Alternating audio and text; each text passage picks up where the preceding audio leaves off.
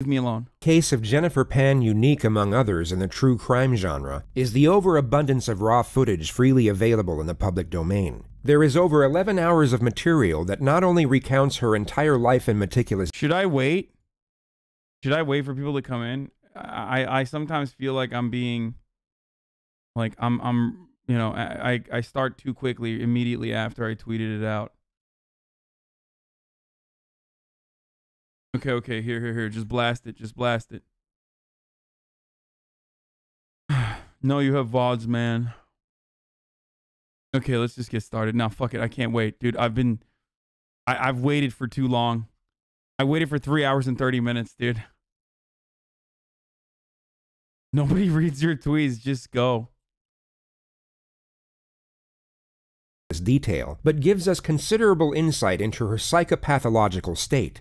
Jennifer herself will narrate her own story in this video, which is the reason the following lead-up segment will be condensed, as a brief outline is all that is needed before delving into the extraordinary mind of this individual. Jennifer was born in Markham, Ontario, where she was raised with her older brother in a middle-class household. Her parents, Beek and Han, were originally from Vietnam, and their method of parenting was strict. Very strict, what some might even class as authoritarian. Success and achievement from their children were seen as outright obligations, whether it be in academics or extracurricular activity, and some might argue these expectations took precedence over the well-being of the children themselves. Jennifer initially took the imposed pressure in her stride and put everything she had into figure skating. She had exceptional talent, and at one point was expected to compete in the Winter Olympics, but she suffered a serious knee injury at the age of 14 and was told she could no longer compete. Her dreams were cut short, but of more concern was that her parents' expectations now had to be met through the more traditional route of education. And the issue was that Jennifer wasn't anywhere near as academically gifted as she was athletic. She was averaging a C- when her parents wanted straight A's. So rather than communicate with them, she decided to meet their expectations under false pretenses and began faking her test results. This led to her faking her end-of-year report cards, which eventually led to her faking a high school diploma, and then a university acceptance letter to study pharmacology. In the abstract world of her parents, Jennifer was on her way to a noble and well-paid career in medical healthcare, when in reality, she was a high school dropout living with her drug dealer boyfriend, whom she had been dating in secret for almost 8 years. She was eventually found out in 2010 when her parents discovered she had been living a double life, and was then given an ultimatum. At 24 years old, she had to choose between one of two options. Option one was that she had to live at home under a strict regime, cease all contact with her boyfriend, and only leave the house to go back to school and pursue an education. Option two was that she could do whatever she wanted, but she would then be disowned from her family. She could never return home, and all financial support would cease immediately. Jennifer evidently decided neither option would suffice, so she created option number 3. She had her boyfriend arrange a mock home invasion, where 3 of his acquaintances would enter the Pan household and stage a robbery gone wrong. The two instructions were to first ransack the home and then murder the parents. The planned date was Monday the 8th of November, with the scheduled time being roughly 11 p.m. Jennifer would unlock the front door, and 3 figures were caught on a neighbor's surveillance camera entering the home at 11:05. They were then seen running out just under 18 minutes later. It was at that exact time 911 received a call from the same household.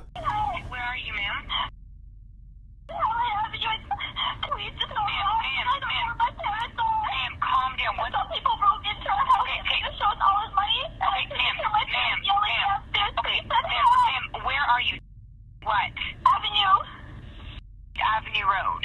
Yes. Can you spell the street name for me, please? Dad? Ma'am. Hello? Hello? Yes?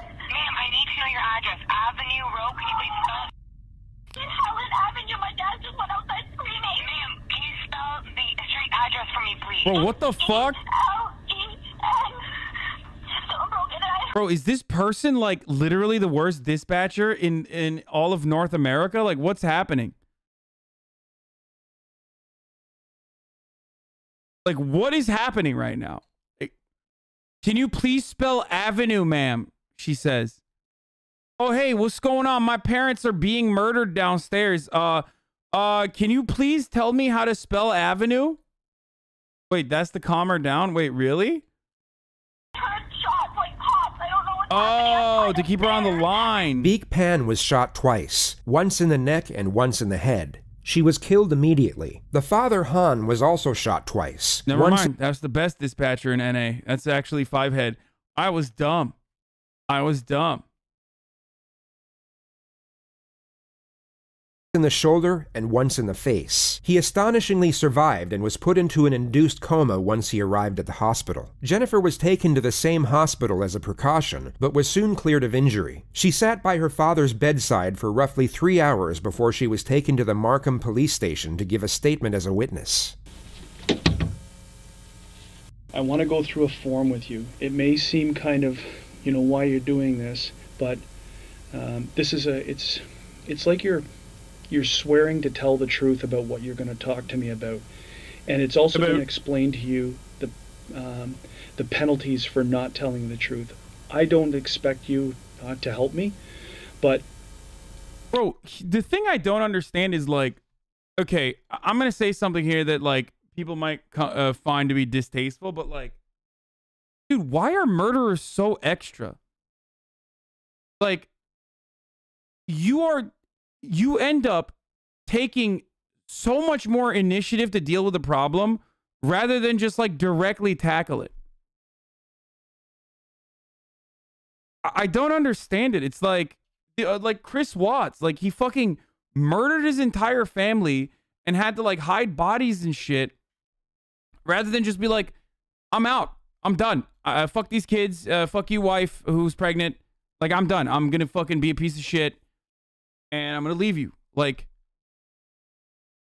just leave, forehead. Like, why are you, like, it just, I'm too lazy is what I'm trying to say. Do you see what I'm saying? Like, I'm too fucking lazy to, like, plan out all this intricate shit where it's like a direct way to resolve the conflict is just by being like, dude, I lied to you guys. Like, instead of telling her parents, which, I mean, I don't know what the situation is like with, like, parents like that. But instead of, like, at some point, you know, telling your family that it's top of the hour and a 60-second ad break is coming right now, and the only way to avoid that 60-second ad break is by using a VPN or ad block or potentially a Twitch Prime.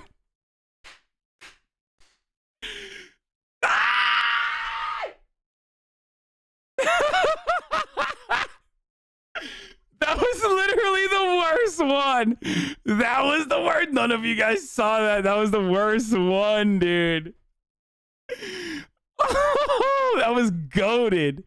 Yeah, if you want to avoid the ads, you can subscribe with a Twitch Prime. Boys, you already know what the deal is. That shit's free, too. $3.99, baby. Okay, piece of shit. Oh my god. Okay. Here's the ad now. Sorry. So, as I was saying, okay, all jokes aside,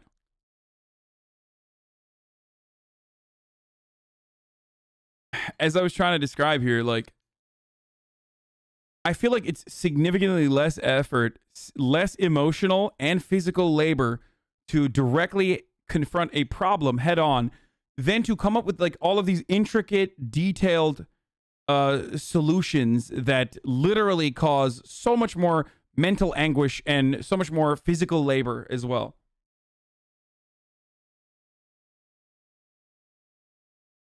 Feel me? Like, just fucking resolve the conflict head on, forehead. for a homicide investigation, anyone who's very close to the investigation, we do this with. Okay, so this isn't suspecting that you're not going to tell the truth. This is more of a feature that you understand the importance of telling the complete truth. Jennifer is not a suspect at this moment. She is only giving a voluntary statement under oath. She has not read her right to silence, but instead informed of her rights as a witness. She is basically told that fabricating evidence with the intent to mislead is an offense. After reading the notification off paper, the detective gives Jennifer a more human explanation of the instruction. What I've just explained to you is you're here voluntarily to help us, that you don't have to talk to us if you don't want to, but the importance of talking to us, and if you're talking to us, the importance of telling the truth. And if you don't tell the truth, there's criminal consequences for not telling the truth. That's all that stuff had to deal with. Okay? The investigator then leaves to get the Commissioner of Oaths, which is for the purpose of swearing in the witness, but he first brings in a box of Kleenex. I don't think so at all. Some of these people don't even have mental illness. This is universally recognized as getting startled, yet the official term in neurophysiology is the startle reflex via auditory stimulus. Hyperarousal from a traumatic event can often exaggerate this response in a manner similar to how Jennifer reacted to the sound of the door. Yo, I swear to God, I'm sorry for all the criminal psych majors in the chat, but like 95% of like criminal psychology shit that we hear just sounds made up. And I don't mean like everything made up in the sense that like everything is technically made up, but like literally it sounds like it's made up on the spot. I don't know what it is. Like, okay, she got spooked, bro. That's what that is. Hello, my name is Angela Spiro. I'm a Commissioner of Oaths with York Regional Police. I'm here so you can give a truthful statement either by solemn affirmation or swearing on the Bible. Which do you prefer? Swearing on the Bible. Okay, just put your hand on the Bible. Just saw your tweet and you're already like 15 minutes in. Maybe wait a little. Otherwise, what's the point? I don't know. I mean, you will have nowhere to go with that kind of fucking attitude. Take a week off, dumbass. We're 6 minutes in. That's the fucking point. You're in here now, so shut the fuck up, bitch. Nice bait, by the way. Take a week off, stupid. I literally waited, too. Do you, Jennifer Pan, swear that the evidence you shall give on this investigation shall be the truth, the whole truth, and nothing but the truth, so help you God? I do. Once Jennifer is sworn in, the lead investigator returns to collect the statement. Now I want you to sort of take yourself back to earlier on today, yesterday, meaning the 8th of November, and tell me about your day. Okay, start at any point in time, wherever you feel comfortable, and then we're gonna move forward. Okay. Yesterday, probably around 9 o'clock in the morning, 9:30. My mother, she woke me up and she told me that she was going to visit my grandfather. Throughout the day, Jennifer explains that she practiced piano, studied piano history, talked on the phone with her friends, and had dinner with her parents. Her mother left for line dancing at 8 p.m. and returned home at about 9:30, at which time Jennifer was alone in her room watching TV, ready to go to sleep. And then suddenly I just heard my mom calling for my dad to come down. And that's when I lowered the volume on my TV, and I could hear the voices weren't any voices I was very familiar with. And so I was scared and I couldn't move. I just sat in my room for a while. And then I thought I heard them all leave the top floor, and I peered out of my bedroom door.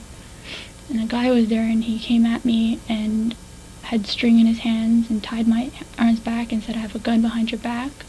Do what I say. If you do what I say, then no one will get hurt.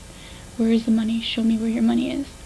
My mom kept trying to get up, and they kept telling her, "Sit down." And so I didn't want her to get hurt, so I told her, "Mom, sit down." They were trying to find her wallet, but her English isn't good, so she kept saying purse. They kept pushing her down onto the chair. Okay. Okay. Take your time. It feels like, dude, she's fucking so good, dude. This is terrifying.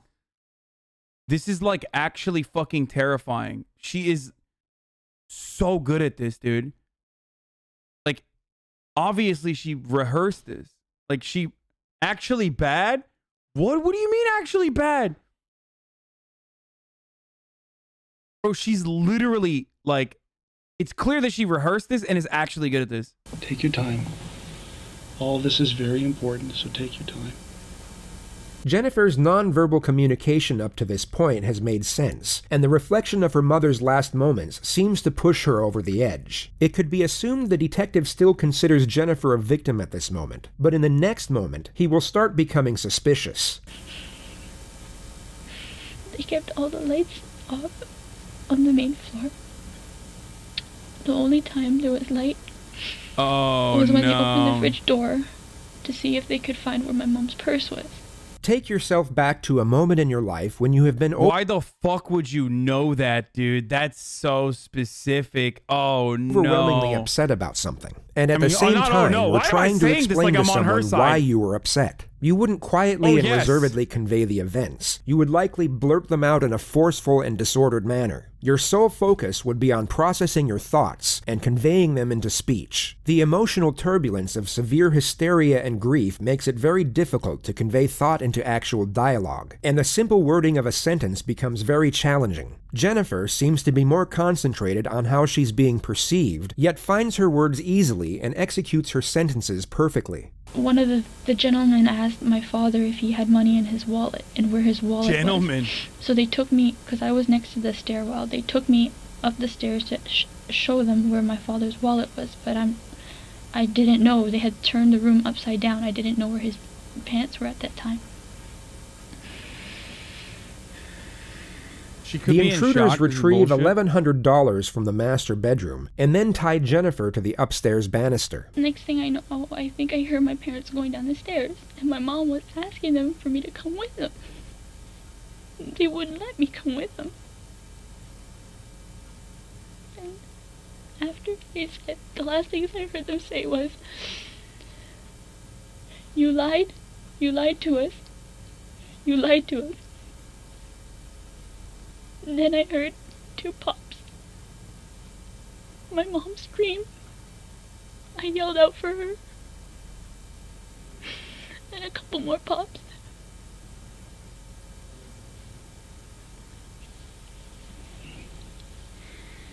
Take your time. Take your time.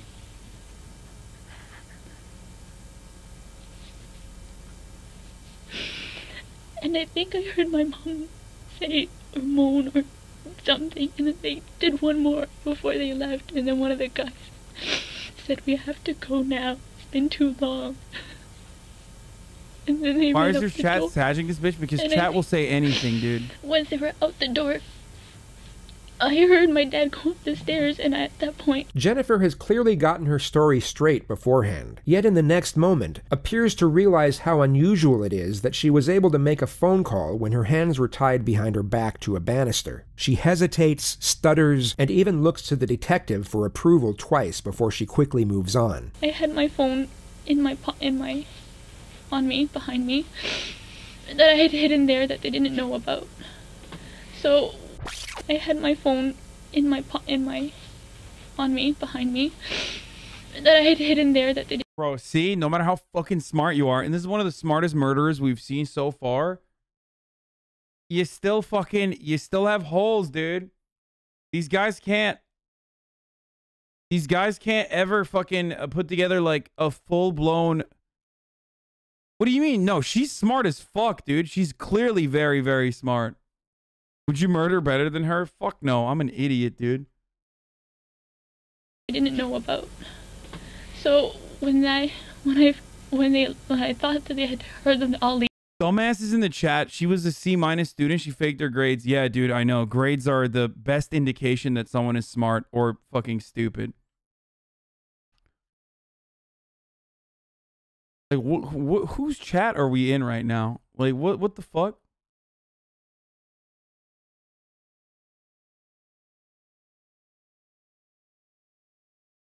I feel like a POS is killing bugs. What?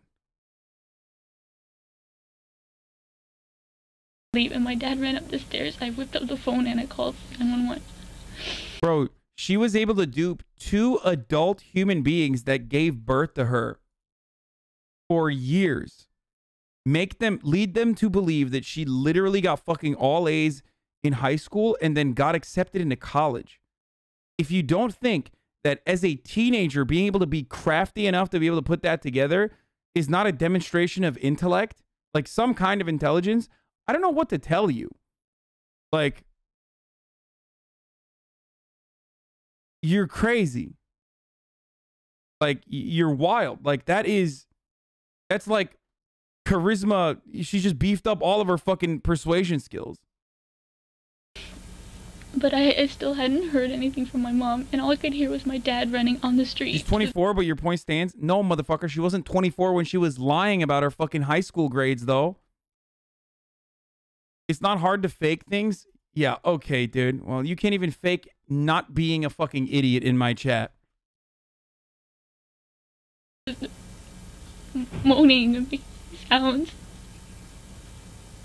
The detective then breaks the event down into components and has Jennifer go through each moment in more detail. The first of which is the appearance of the intruders. Jennifer now describes the one who appeared to be in charge. The only thing I can remember was him was he had dreadlocks. He had dreadlocks. So can you describe his race to me? He was black.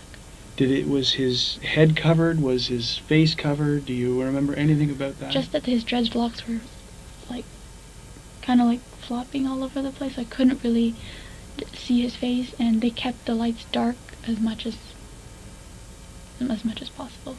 Did he have a gun? Yes. Did you see the gun? I only saw the top part of the gun. What did it look like? Kind of, it was black. Yeah. Do you know where the other guys involved in this are? I know one stayed with my parents. Wait, Chat's getting mad that she said the dudes were black? I mean, they were black. She got her boyfriend to hire black dudes to do this. And so was the gun. Downstairs. Okay.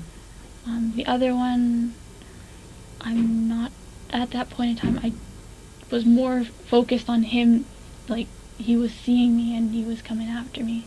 So you're saying there's 3 for sure? Yes. That's all, you saw a total of 3 at one time, you saw 3 people together? Yes, when I went downstairs, I saw 3 shadows. She details the appearances of the other 2 assailants, whom she asserts were also black males. The detective then brings her back to the one in charge. Now the first guy who spoke to you, what kind of, did he have any accent? None that I could make out. Was it clear English? English. Unbroken? Unbroken. No accent? From the terms he used, I didn't get to pick up an accent, no. He used short phrases. He sounded Canadian?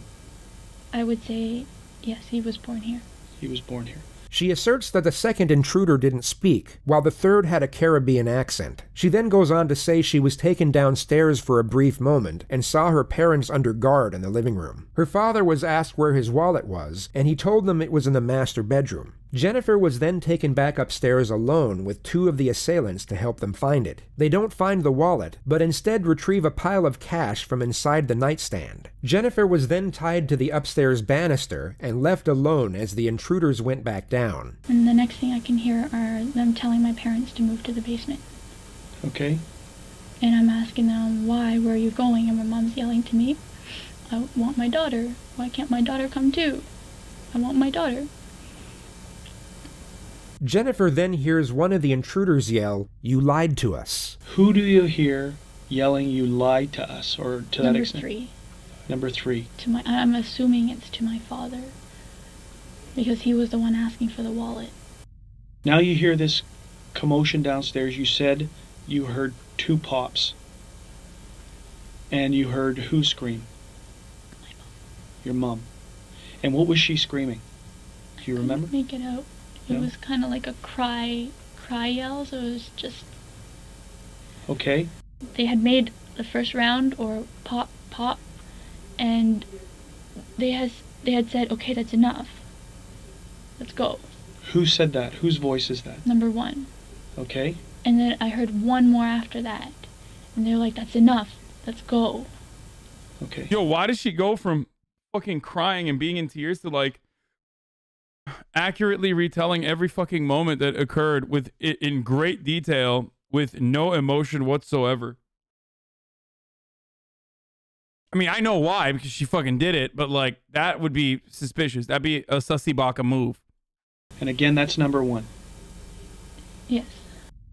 So what do you hear next? After you hear the scrambling, they're gone.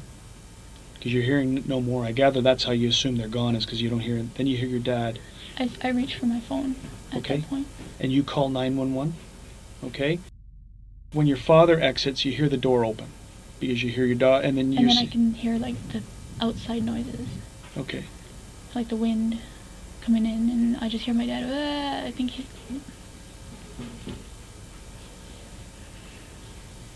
You think that he's sustained some kind of injury because he's not, you can't understand what he's saying. Okay. What about, can you hear your mom? Okay. Where does your dad go? Do you know where, you never see your dad again until when we're at the hospital. I think that's what you said, right? I saw him when he was on the gurney.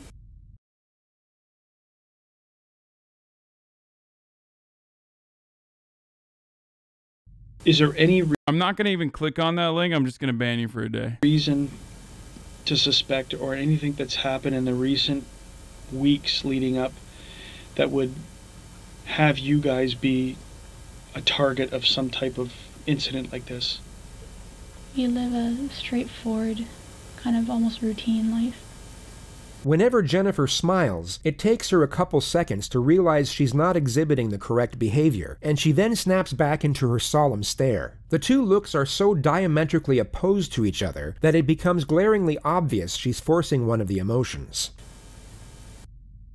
What, in your opinion, would cause people to target your house to think that there was a large quantity of money? I'm not sure. Now, you say your mom drives a... Oh. This is a part of the plan where you doesn't really make sense. Home invasions of this magnitude with like 3 fucking assailants, that's not exactly commonplace. That shit's not happening all the goddamn time. That does happen if you have a stash house, for example, and people know that you have a stash house, so you have a lot of cash in your house. That's usually that's usually why this kind of 3-person like home invasions would ever occur. Okay? Because are you a cop now? No, motherfucker. I have a brain. Why the fuck? Why? I joke about this all the time whenever people say like, oh my god, I need an AR-15 to save my family, to defend my family from what? A death squad? What do you have in your family that would warrant, what do you have in your house that would warrant like multiple assailants coming in and trying to fucking steal from you? Okay? Hindsight Andy, no, this is something I talk about all the fucking time. This is something that I have talked about numerous times when I discuss like the necessity for an AR-15, which is a better gun to take down multiple assailants. But again, C-grade Rutgers student has criminal studies degree now. Wait, what? First of all, criminal studies, I fucking graduated with honors with a poli-sci degree, so I don't know what you're talking about. Criminal studies is like literally regarded as like a lesser degree than poli-sci. And also I graduated with a 3.75, so suck my cock. And even then it doesn't even matter. Not necessarily per se, but more guaranteed to drop someone than a handgun. No, okay, stop focusing on the AR-15 line there. The point is, I've talked about this before, like, home invasions do occur, okay? But oftentimes it's not going to be fucking, oftentimes it's not going to be unless, like, because that's a gigantic risk. Walking into someone's house with guns is a huge risk. They might have a fucking gun. No matter where you live, they might have a gun. They might be able to fucking defend themselves. So, in most circumstances, it's got to be fucking worth it. And it's not worth it to just, like, hit up a fucking random dude's house. You know what I'm saying? Alexis. It could be because of the aesthetics, yes. What about your dad? He drives a Mercedes and he loves that baby. Is that right? The questions end here, and the detective leaves the room for half an hour to double-check if he needs any more information. After 15 minutes of Jennifer waiting alone, we're gifted with another performance of the startle reflex, only this time it's slightly less convincing. I've been here longer than my last relationship. 3 months? If investigators were certain of Jennifer's innocence, this would have been the first and last time she would have been questioned in such a manner. Police are extremely careful in how they involve victims in investigations as to not cause further unnecessary trauma. But on this particular occasion, it would come as no surprise that Jennifer's psychological well-being was of less concern. She was officially still a victim and witness, but unofficially a leading suspect. She was called back in to give another statement just 2 days later at 9 a.m. She was told the reason was to collect more details, but you'll notice that the line of questioning and the answers they attain have little to no use for anything outside of Jennifer's culpability. The actual reason for this second statement is to collect further information to use against her at a later stage. In this interview alone, they already start the process of cross-examination and start to catch her out in previous lies. Jennifer is still a witness at this moment, and the exchange is void of any direct confrontation. Yet she is still put under a modest amount of pressure, and the holes in her story start to become ever more apparent. Take that first interview that we had, which was, hours after what had transpired, put it aside. It's almost like we've never spoken before. Okay? Uh-oh. So we're starting afresh. We're starting from new. Oh, shit. That way you're not going to say, I think I already told him that. Time Don't worry to about throw what you've already told PogChamp, him. dude. Do you, Jennifer Penn, swear or declare that the evidence that you give in this investigation shall be the truth, the whole truth, and nothing but the truth, so help you God? Yes. We're going to see if we've learned or if you've remembered anything else. And there's some questions with respect to that statement that I'm going to ask you about. Okay, but I'm going to let you start again, and let's move forward from any time in that day where you want to start. If it's the time you woke up or if it's the time that your first interaction, it's your choice. Okay, I'm very nervous, and I Why are don't you remember why are you nervous? Tell me about why you're nervous. because I don't want to say the wrong things. Because that day was a lot. You're right. And I've been scattered, and so bits and pieces are here and some pieces aren't here, and I'm just... So I want you to sit back in your chair. Okay, just sit back in your chair, take a deep breath. Okay, close your eyes, just follow my line, just sit back in the chair for a second, sit back, relax the best you can, close your eyes, and just breathe for a minute. Okay?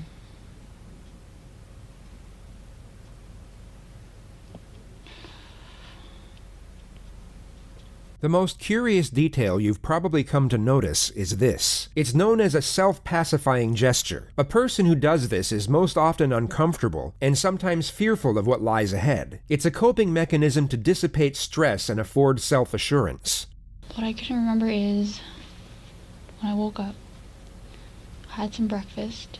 She practices on the piano, studies piano history, plays games on her phone, and speaks with her friends on Facebook during the morning hours. Her mom leaves to visit her grandfather at around noon and returns at 3 p.m. to prepare dinner. Her father comes home at around 4:30 from work, and dinner is served 1 hour later. Her mother leaves for line dancing at 7, then returns at 9:30. Jennifer at this point is in bed talking with her friend on the phone, and her father is in the computer room. She then hears her mother loudly call out to her father. What is she saying? She's calling him by his name and to come down. Okay, so give us verbatim, what do you hear her saying? In Vietnamese, she's like, Hanoi. I do this with my hands all the time. She's clearly aware that she has to appear mournful over the subject matter, and sensibly draws out this... Sure fucking seems like neurodivergent witnesses are absolutely fucked if they're questioned. Probably. Yeah.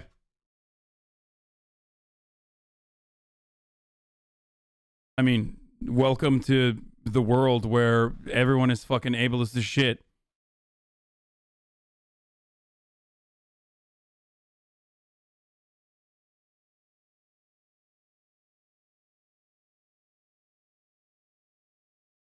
I mean, dude, think about it this way. Think about it this way. I mean, neurodivergent people get fucking framed for murder. Like, when they haven't done the thing. Like, that literally happens. Emotion at the correct moments. Yeah, Yet watch what's How to Make a Murderer. fascinating is how she's unable to maintain this emotion when inquired over the same elements. In this very moment, she appears completely grief-stricken, but when the investigator inquires further, this supposed grief rapidly dissipates. It's extremely difficult to convincingly act out an emotion while evaluating a question. It requires two completely different parts of the brain, which is why most people can only do one of these things at a time. This is exactly what you see in the next moment, Making a and murderer, continuously how to make a murderer, throughout this whatever. interview. And what does that translate to? That's my father's name, Han. Come down here. Does she say anything else associated with that? I can't hear clearly because, like, I was on the phone and the TV was on, Sure. but that's what I heard. Is she yelling? Or is it... Neurodivergent means you have, like, a neurological disorder. Like, you have a disability. Okay? You're neuroatypical. Disabled, motherfucker. Disabled. I don't know how else to use it. Like, it's like the most... it's the most, like, appropriate way of saying,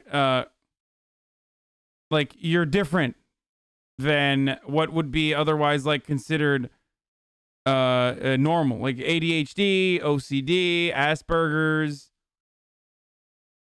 that sort of thing.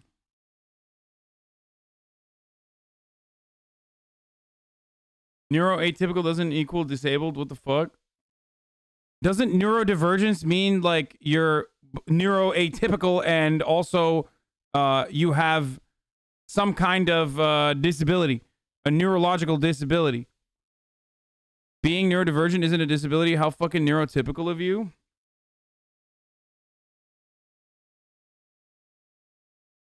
You can be neurodivergent if you're from a different culture. Wait, what? Bro, we are describing a concept to people who do not have any sort of contextual understanding. You are yelling at me for using a different term to describe something to someone who just simply does not understand it. Okay? A person who asks, what is neurodivergent? I'm trying to fucking describe it to them in the way that they will understand if they've never heard what this is. Neurodivergent refers to an individual who has less typical cognitive variations such as autism, ADHD, dyslexia, dyspraxia. Neurotypical refers to individuals with typical development. Neuroatypical is what I said. And intelligent cognitive functioning.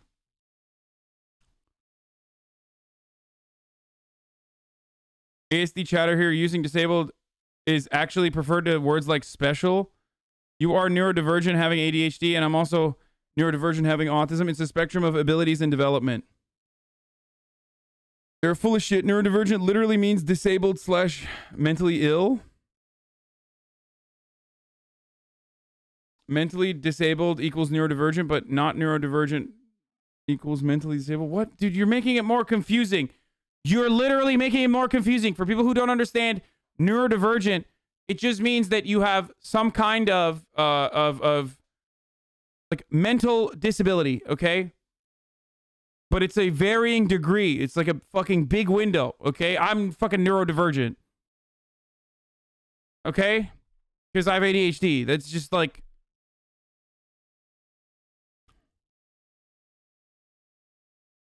Alright? That's how it is. God damn, bro. Shut up, everybody, about, like, idiotic fucking semantic shit, okay? Oh my god.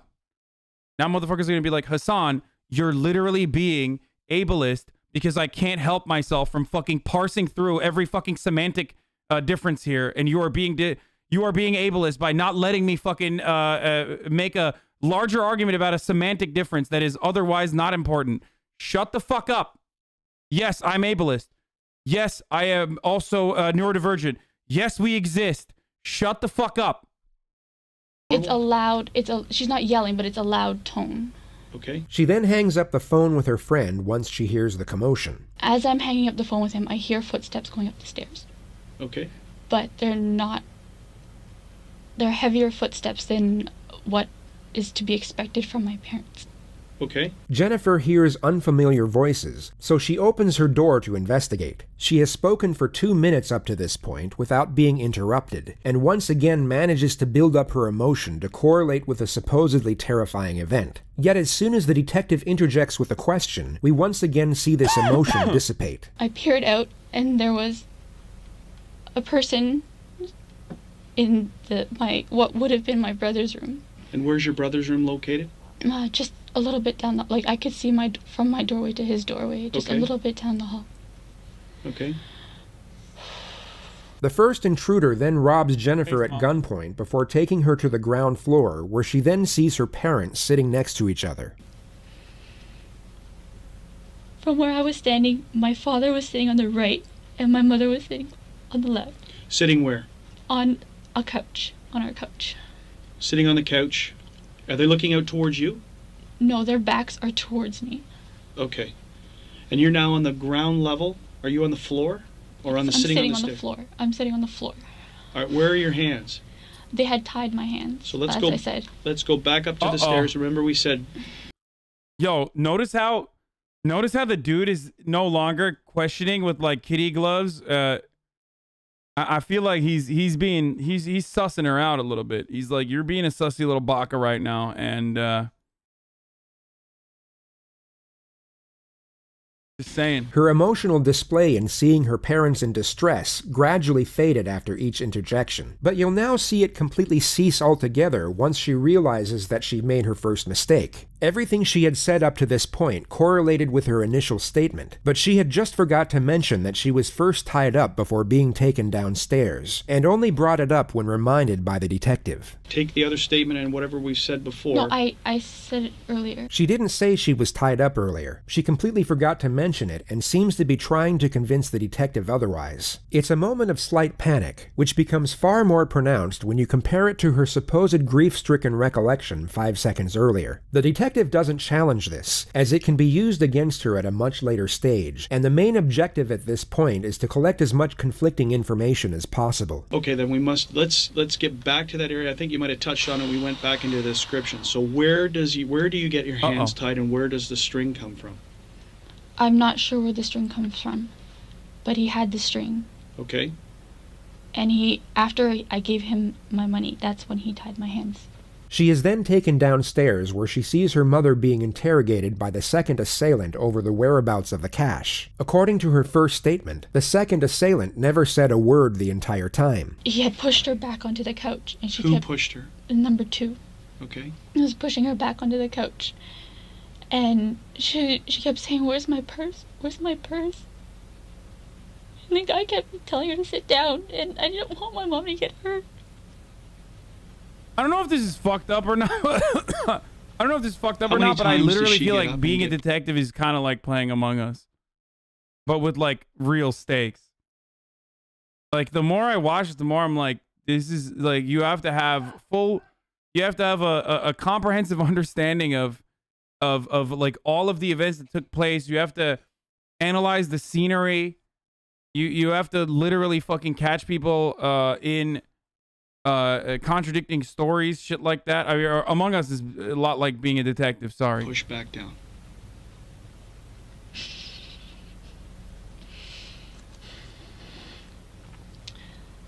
I'd say she got up twice. Has number 2 uttered a word at this point in time? I can't remember hearing him. Okay. So we're just correcting what you said earlier, because you said earlier that it was number 2 who was asking where the purse is, what the purse is, and now you've said now it's number 1 guy who would initially. I'm sorry, it's just... No. It's all a purpose. The purpose here is clarifying what you're saying. So number 1 is. I just don't want to. Number 1 is the one who's doing the talking about the purse. Number 3 is focused on your dad's wallet. Okay. Jennifer continues to make contradictions and is forced to correct herself multiple times after she notices the puzzled gaze from the detective. He inquires over the appearance of assailant number 2, who is wearing a hoodie according to the first statement. Do you get a good look at number 2 now of what he's wearing? All I could tell was he had a vest, and his face was like a long oval face. He had a vest? No, hoodie. Okay. Dark hoodie. Okay. Did you see them recover anything inside your mom and dad's room? I did not see anything, no. Are you sure? Because when we spoke the last time, there was some mention of some other money that went missing. I believe when they were looking for my father's wallet, they had opened the drawer, and there was it was in an envelope. What drawer would that have been in? If you're at the doorway where I was standing, on the left side, the bedside table. Whose side of the bed is it? That's my mother's side of the bed. Okay. More than likely a total coincidence, yet she almost appears to be praying that she gave the correct response. Fortunately for her, she was correct on this occasion. And approximately how much money? I'm not sure how much she took out for our trip, but I can only estimate about a few $100s. Few hundred, because at the time, the last time you told me, you were pretty adamant $1,100. about $1,100. So I'm curious to know how you came up with that number. You are being such a sussy little baka. I believe because when we were at the border, we stopped at the duty free. My mother was deciding whether to use her U.S. currency or her U.S. currency or her Canadian currency. So it was at that time you remember hearing $1,100, and is that the inference you're saying? Is that because you're pretty solid saying that it was $1,100 that went missing, that was taken, and that you saw it when we spoke, and who took it?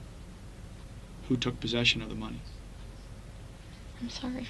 It's all right.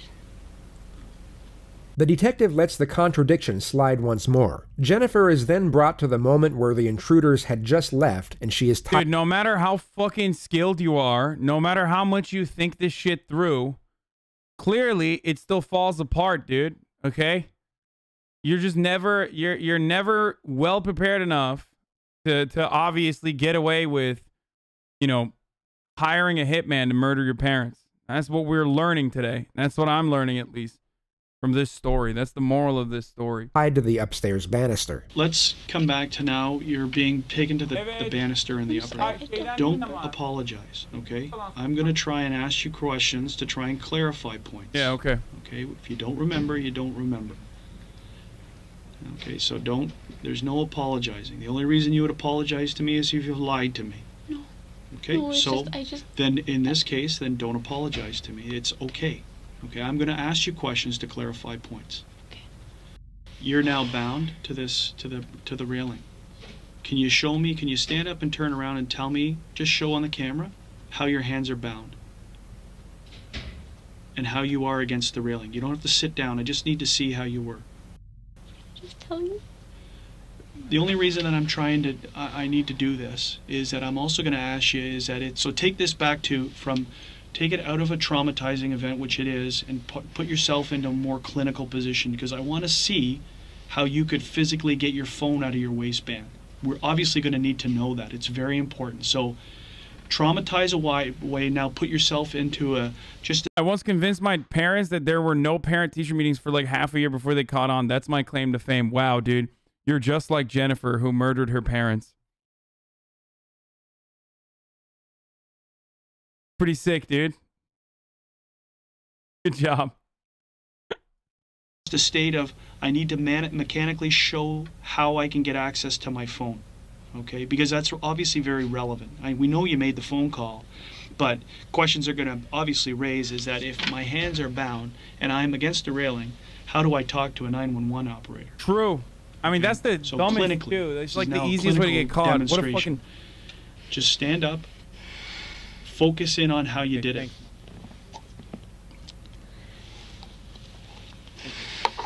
And I want you to stick that in your waistband as an example.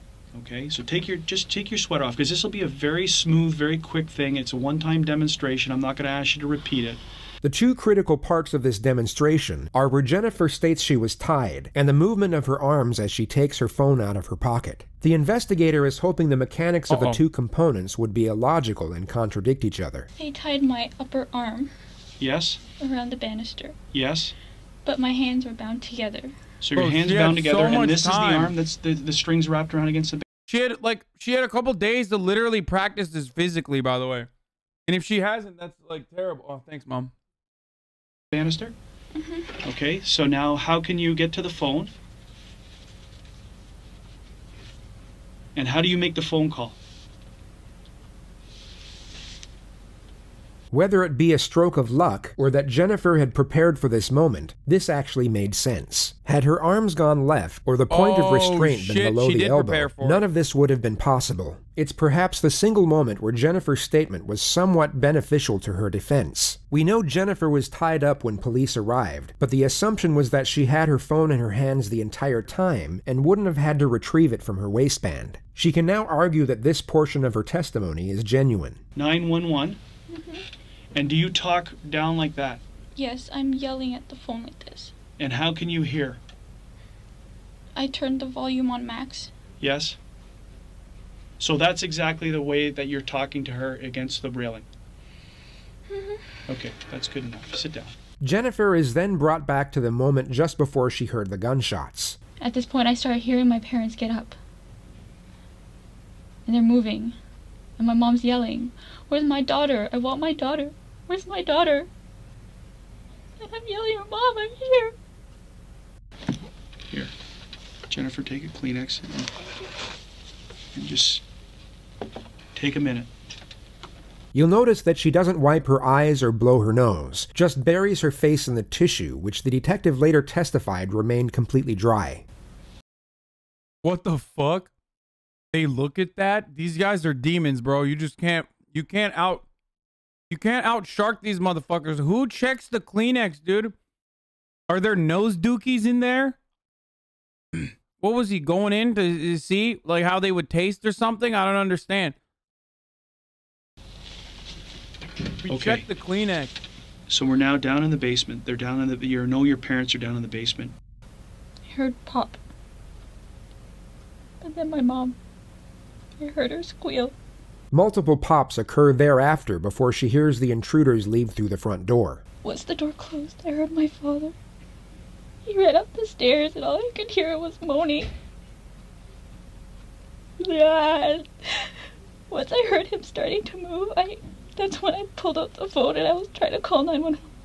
This is untrue. She only realized her father was alive midway through the 911 call. And in that exact moment, you can actually hear genuine fear in her voice compared to her fabricated panic the moment before. Some people broke into our house. Okay, to show us all his money. Ma'am, where are you? What? Avenue Road. Yes. Can you spell the street name for me, please? Dad?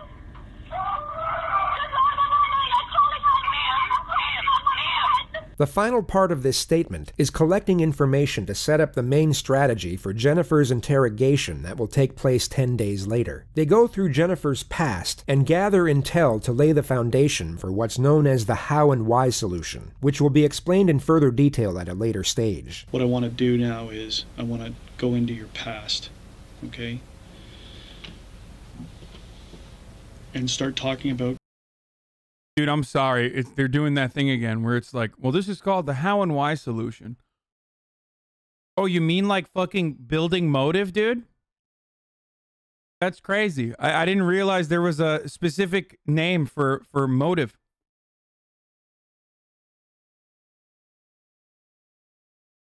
No, it's called the how and why solution. Things that have been going on with you. The detective now morphs into a therapist, and what's fascinating is how Jennifer doesn't once question the new line of inquisition. Many argue that it was the first time Jennifer was even asked about such matters, giving reason for her willingness to open up. This may have been the first time in her life she was able to process her frustrations and vent to someone who appeared to care. The first topic is her parents, and the expectations and pressures she was under to succeed, which led to her faking her grades and then her college degree as to not be a disappointment. How did you feel about that? How did you feel about having to lie to your parents? Oh my God, that's the biggest self-report, dude. Bring it up. There was just so much expectation. Did you have any resentment towards them for this? I chose what I chose, but in the end, I chose my family. Guys,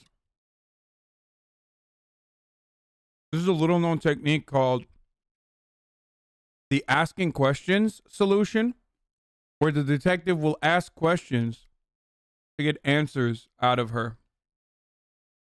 She just referred to the ultimatum she was given by her father, the choice to live at home and go back to school, or be completely cut off by her parents and live with her boyfriend. Information gathering on Jennifer's past goes on for roughly 2 hours and 20 minutes. The detective then ends the exchange by putting her under some pressure. It's not a direct confrontation, but it's by far the most uncomfortable position she's been in up to this point. The detective subtly switches back to the home invasion and how the intruders were able to gain access without breaking in. Like you didn't hear a doorbell, you didn't hear a door knock, you didn't hear a door kicked in, you didn't. I was watching TV on the phone. I don't know how. Yeah, I know. We went over that back and forth. We don't know how. Uh-oh. So somehow they got into your house by getting through your mom down on the lower level, right? Because she's the only one who's down there. She was the only one down there. So, bro, have you never watched a fucking crime movie? Like, that's literally the first thing that detectives look at is like no sign of forced entry. It seems the suspects knew the victim. Like, you know what I mean? That's like straight up some CSI 101 shit, dude. It's very confusing. Generally, random events are not, in most cases, random. There's a rhyme or reason why they've come to your house. Yep. But from what you've told me inside the house, the only thing that you hear them saying to you is they're looking for money. Yep. And They're you not don't do a looking for a fucking specific armed robbery quantity. like that for no reason. So you're telling me that you had no involvement in what happened, meaning not saying how the outcome came, but you had no involvement in any type of illegal activity that would have drawn you or the attention of you to have bad people come to your house looking for large sums of money. You're not involved in this any which way. Because the question obviously stands, Jennifer, is you're upstairs and they're downstairs. No. Right? So it's a natural concern when, why would they leave you alone? Why would they not do the same to you? Yeah, why wouldn't they murder her? Why would they know there's fucking money in the house? Like, who has cash in their fucking house, dude? The real question is, why don't you have a lawyer, dog? Lawyer up. I don't know why I am not siding with the murderer here, okay? I'm just simply stating that, like, I'm not defending her.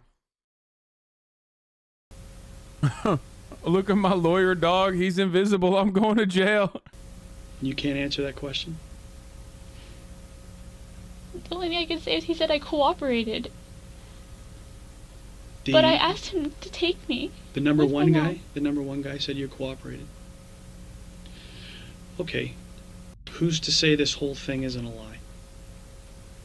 That what you're telling me is a lie? Because if you are lying, it's the most cold-blooded thing that I've ever faced in my life.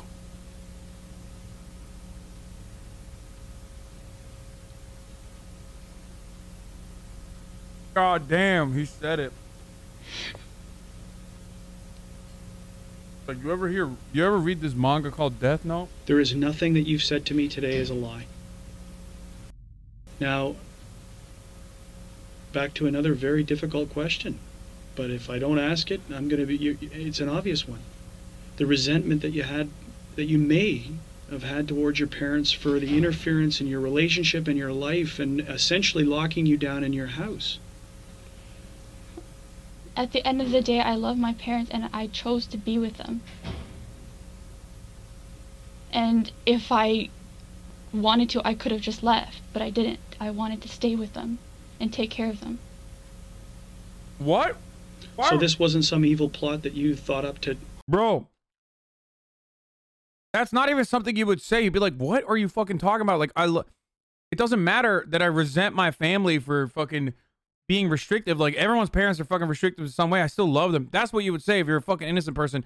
Not like, I chose to stay with them. That is way too much of a fucking hyper-rational and hyper-logical fucking response to someone being like, did you murder your parents?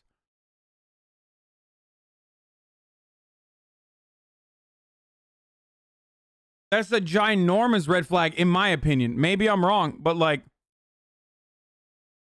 I chose to stay with them is a fucking, it's like a very weird thing to do. Are the parents also at fault in this case? No, dude, no. Bad parenting, unless like bad parenting literally means like child abuse and like physically trying to murder your child, and then in self-defense your child murders you.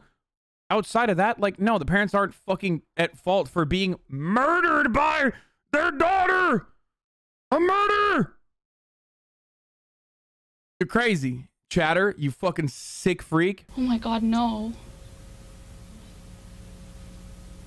Okay, no interaction. Everybody no needs belief, to calm the fuck down. Everyone who keeps saying she's hot, like, dude, just keep it to yourself, okay? You didn't have anything to do with this thing at all, whatsoever. You don't engage in illegal activity. The murder. Because you know that it'll be very easily, it will be a very easy thing to discredit you on, right? We're in the process of trying to add credibility to what you tell us, and that's through the process of asking people and doing whatever. Through that same process, it will be very easy to find the flaws in what you've said, which again then turns the focus back to you. Okay? It's a natural progress. It's a natural thing that investigators do. We eliminate people, or we draw our attention to them. It's a natural thing. It's not brain surgery. Okay? The detective leaves the room for 20 minutes to allow Jennifer to stew in her own thoughts before they end the statement. He comes back to add one last bit of psychological pressure that he carefully disguises as reassurance. Jennifer will leave terrified, but still believe the police are on her side. Okay, we're done, essentially. How are you feeling? Sorry, you really scared me. Did I? What did I scare you about? Sit down and take a load off. Tell me how you're feeling. And how I scared you. I don't want you walking away from here thinking I'm evil. I want you to walking around from here thinking that this guy is helping investigate my mom's murder, and he's going to turn over every stone possible to make sure that we catch the people who do that. That's what I want you feeling. So I don't want you walking away from here thinking that I scared you, or I'm a bad man. Sometimes we have to ask very, very difficult questions, but it's my job. Okay? You're our only link. You're it. Until your dad is back and being able to be spoken to. Right now, you're our only link to this case.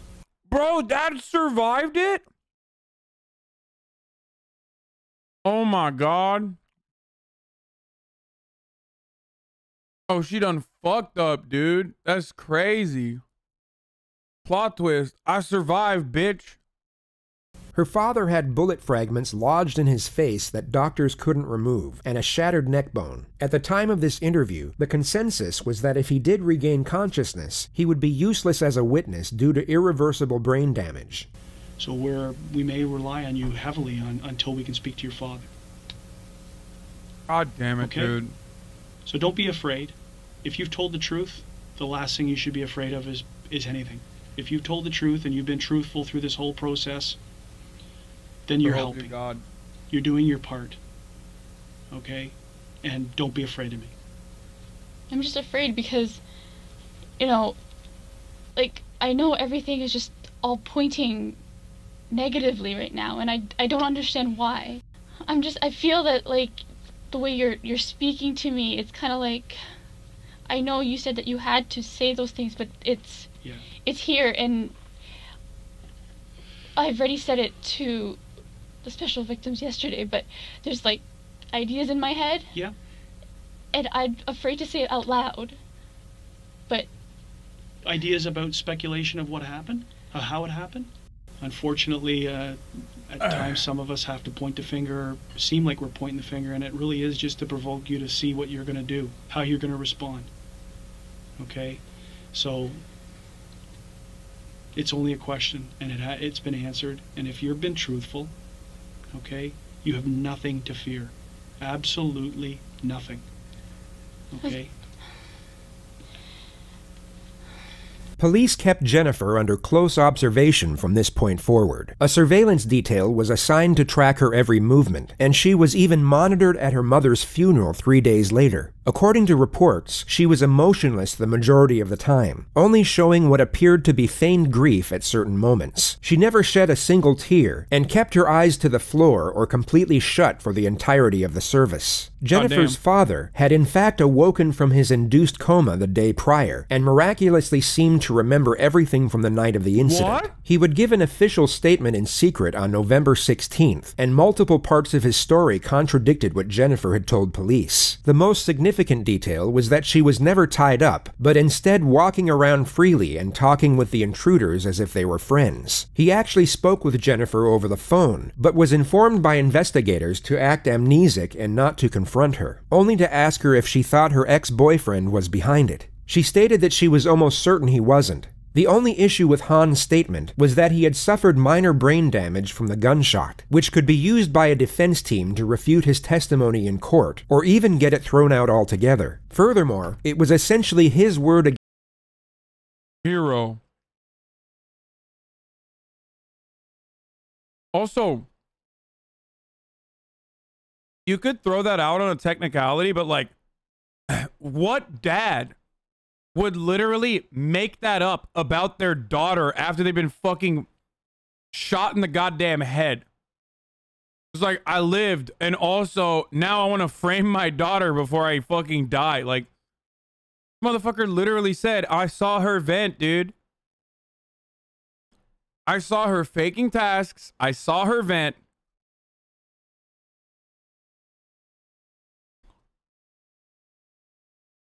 Jennifer's, and their turbulent relationship would also work greatly in the defense's favor. York Regional Police knew they needed a confession for the best possible chance at securing a conviction, so they assigned the chatters who are saying like, oh my god, you idiot, they're saying he has brain damage. What kind of brain damage causes you to literally fucking create a fake narrative, dumbass chatter? Which we have the benefit of hindsight of knowing that it wasn't even a fake narrative, but like, let's say you don't know. Let's say you don't know. Like, no, when you have brain damage, you are clouded. Your judgment is clouded, or maybe like you got brain damage with a bullet lodged in your brain, so you can't really, you don't have like perfect recall. What brain damage goes, oh my god, like my daughter was walking around freely? Like at most, the dad would probably just be like, I don't remember any of the events.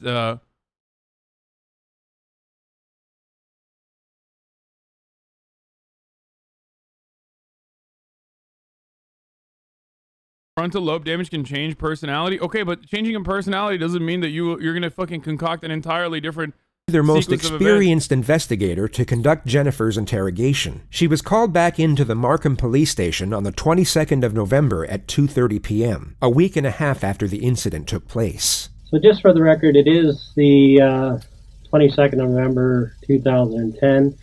We're at the 5 district station in the town of Markham. My computer right now says 2:39 in the afternoon. Okay. Just for the record, my name is Detective William Gates. You can just call me Bill here today. And what do you like to be called? Jen. Jen? Yep. What do you prefer, Jen or Jennifer? Doesn't know. Either or? Okay. So Jen, you're aware that the audio tape and everything's on. It's the same as last time. Okay. You've been here on 2 other occasions, I understand. On the 9th of November, and I believe again on the 11th of November. Is that correct? Okay. And do you know why we're here today? Just to discuss stuff. Yeah, regarding what? The, Dude, I can't believe they literally brought down Bill Gates, the founding father of Microsoft, to do this investigation. It's actually crazy. Just saying. So what happened at my home? Okay. And as a result of that home invasion, your father, Han Pan, was actually shot, and your mother, Vic Pan, was actually killed. Is that correct? Yeah, you'll have to speak up a little bit just so I can hear you. Sorry, yes. Okay. What's unique about this interrogator is how he immediately adopts a no-nonsense approach, yet manages to build rapport and remain sympathetic at the same time. You'll see that he has far less patience compared to the previous investigator, yet seems to create a stronger connection with the suspect. It's a hard thing to explain, but easily observed, as you'll soon find out. So that's what we're going to discuss here today. Jennifer this time around has read her rights to silence rather than her rights as a witness. If she knew anything about the law in Canada, she would be wise to the fact that she is now a suspect. Fortunately for the investigator, she remains completely naive to the situation throughout the opening phase of the interrogation, making her far more susceptible to the strategy he is about to employ. Okay, just hold on a second. Okay, we're having technical difficulties here. Okay, so that's why they interrupted me. What we're going to do is... This is called a technical difficulty technique, where you act like you have a technical difficulty. If you don't mind holding tight there, I'm just going to move my equipment to the other room. Okay, and then I'll come over and we'll move over there, next door, okay? I'm just not comfortable being alone. Okay, I'm going to be right here, though. Okay? With respect to interrogations, it's common knowledge that the psychological manipulation begins before a single word is spoken. The physical layout of the room is designed to accelerate the sense of discomfort and isolation, and it's fascinating to observe how each interrogator has their own unique methods of setting the tone. Knowing how this interrogation plays out allows us to realize this detective's procedure. The considerable distance between him and the suspect will keep her relaxed enough to be influenced by phase 1. But this same distance will intensify the pressure once he eventually closes it during phase 2. You'll notice this detective is slow with his first strategy, but swift with the second. He takes his time in building trust and establishing rapport, yet once this initial connection is secured, the transition to aggression will be abrupt and ever increasing from that point forward. Jennifer takes a seat in the room 15 minutes since she was first informed of her rights. It's important to note that she is still free to leave at any time at this point. She is unknowingly a suspect, but not under arrest. So just for the record, this room is being videotaped and audio taped, just like the other one, okay? And I'm just going to grab my chair from across the way, okay? Okay.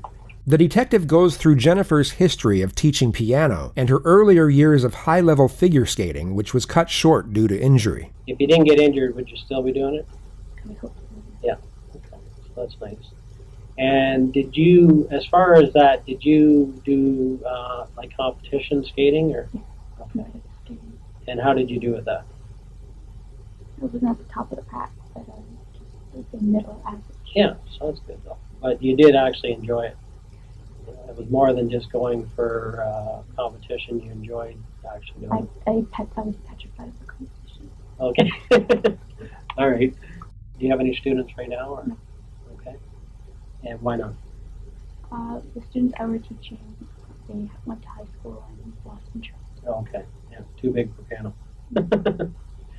Yeah, I took it in grade school too, but I think I went to grade 7 in it, I think. Like when I was in grade 7, I stopped taking it, but I still remember Swans on the Lake. I know how to play that, that's about it. The detective then goes through Jennifer's work history as a server before touching on her future plans in education. Jennifer mentions that she plans to go by her parents' wishes and pursue a career in healthcare, at which point the primary strategy is initiated: the how and why solution. The detective gradually begins to shift the blame away from the suspect and onto another set of circumstances that prompted the suspect to commit the crime. He starts developing a theme that will afford her a psychological justification in doing it, and this theme will be further established as the interrogation progresses. It starts off subtle so that she... They didn't say this with like the Chris dude. They kind of did that with him too. But he didn't mention it as the how and why technique when he was talking about the Chris guy. Did he? Did he? Because that's how they got him as well, where they were like establishing a motive for like a separate, like an alternative solution. You know what I mean? But I don't think they called it the how and why solution. Remains oblivious to the agenda. Now, if you could pick any job yourself, I'm not talking about anybody else, but if you could pick for yourself, what would it be? I'm going to be a piano teacher on like when I come home. But in the daytime, I'd like to have a simple, maybe like a lab technician job, just work 8 hours a day. And I come home. God damn it! God damn it! Stop! Stop! Stop! I've been trying to find a good moment to do a segue. I had such a good one planned, dude. Stop! I've been waiting. I've been stalling since the beginning of 4 p.m. You guys have... You just... Come on! Fucking assholes, dude. How is this any way to consume content? You're just looking at your fucking clock the entire time, waiting for the top of the hour so you can call me out ahead of time. God damn it. A 60-second ad break is coming. You've been spamming for 5 minutes. I literally thought you would stop. I literally thought you would stop at some point, but no. Ad break, ad break, ad break, ad break, ad break. It's coming. Ad break incoming. You even had your tomatoes lined up. Top of the fucking hour, dude. It's time for a 60-second ad break. If you no longer want to see the ads, all you need to do is subscribe. Fuck. You broke my fucking frame, dude. Subscribe with a Twitch Prime for free, bitch. Here's the fucking ad break now. God damn it, dude.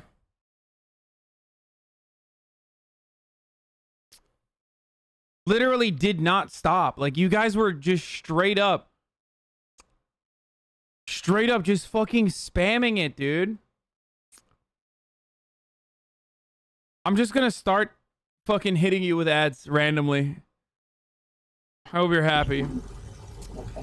This is an answer the detective was hoping for. Jennifer's preferred career choice is at odds with what her parents... Because I had such a good one planned for this, dude. I'm not even gonna tell you. I had such a good one. Like, I was like, literally, I was like, this is gonna be so good. It's gonna be so fucking good. I'm not gonna tell you. ...wanted. So he now builds on the concept of the overly controlling parent and the unfair limitations it causes the child. He then links this concept with the subject of Jennifer's boyfriend and how she was kept from seeing him. Now, eventually you were discussing Daniel. What happened with that relationship? He's doing the exact same thing that the other guys did with Chris when they said your wife is the one who murdered the children, right? Like, and you had to do what you had to do. So that's now the motive there is just like, no, it wasn't the ad technique. That one's like kind of good too. I thought about that, but that's cheeky. I have a better one. I'm not going to tell you. Anyway. My parents at first, they didn't agree with me having a boyfriend. Okay. And once they found out, they didn't like the fact that he was of mixed race. Okay. And they told me to stop seeing him. Okay. And how did that make you feel? That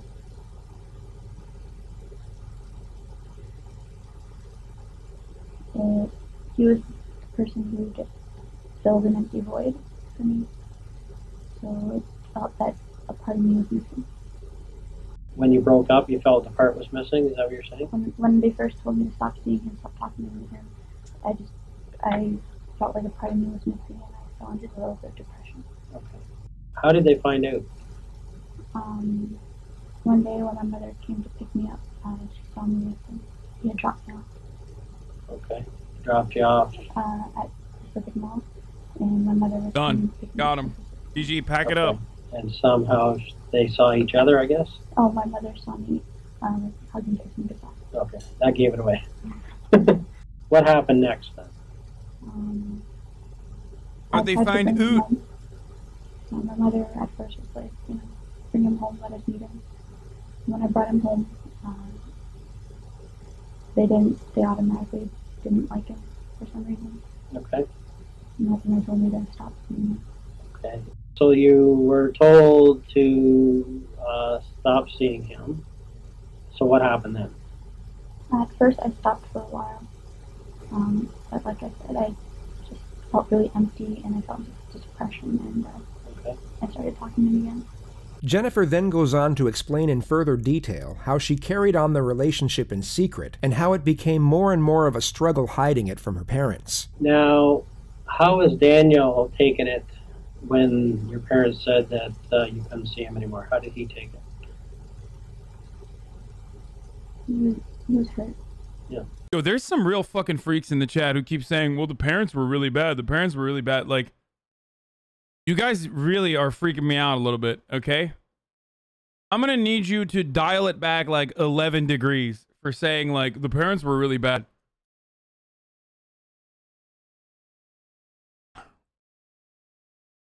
None of that is an excuse to fucking murder your parents, okay? Turning into a murder-dirter is not all right. I can't believe I'm doing an SNL joke. And how did you feel? Also hurt. Also hurt. Okay. She then goes on to explain that she was living with Daniel at his parents' house for 2 years, while her own parents thought she was studying at a university. And his parents were, I guess, more liberal than your parents. His parents, they loved me. Yeah, okay. And Not anymore. They recognized that you loved each other.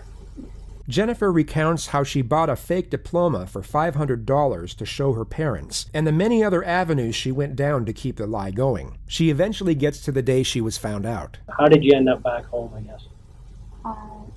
They called up my friend, who I said I was staying with, in the middle of the night, and she was groggy and forgot what day it was, and so she's like, isn't she home? And I wasn't home. Okay. She messed up. I don't blame her a bit. No. Okay. Jennifer then goes on to explain the ultimatum she was given and the restrictive measures that were put in place so that she wouldn't be able to see her boyfriend. So how has that felt, being under those guidelines for the last 18 months?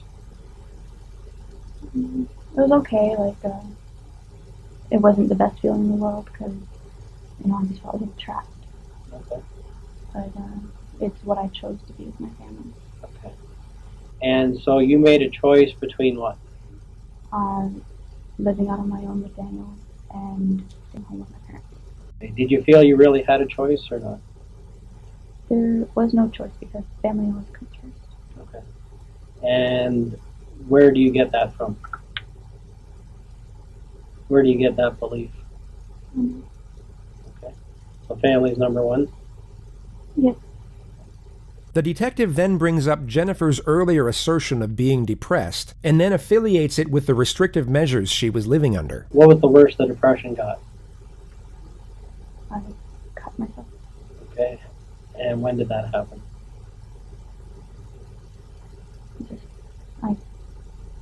Where did you cut? On my wrist. And Chat, stop telling people that she's fidgeting her foot. Now that's all people are going to focus on. Oops.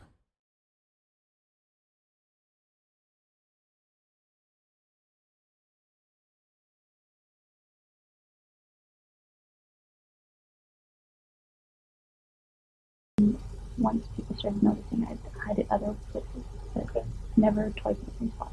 So how many cuts do you have on you? Now, none. None? They've healed? Okay. And did you want to kill yourself? Yes. Jennifer asserts that she tried to kill herself when she was 19 by overdosing on sleeping tablets. She also states that her self-harm was a distractor from the pain and frustrations she was going through. Did you ever feel that they expected too much of you? Didn't you just severely abuse her? Doesn't justify murder, but it's more than just bad parenting. Okay. So who would they compare you to? I mean, they had like very fucking high expectations of her. Classmates, clubmates. They were overbearing and annoying. Okay. And so some of them have been successful recently? Okay. And what did they say to you? Wish you could have been that person. Okay. So that's pretty hard, right? Hard to take for you? What I've heard all my life. Nothing. Okay. Did you ever feel like, I know you're smart and they believe you're very smart, but did you ever feel you weren't? I don't know, man. Look, I'm from a different part of the planet, from a different time. Okay, I'm aging myself with this.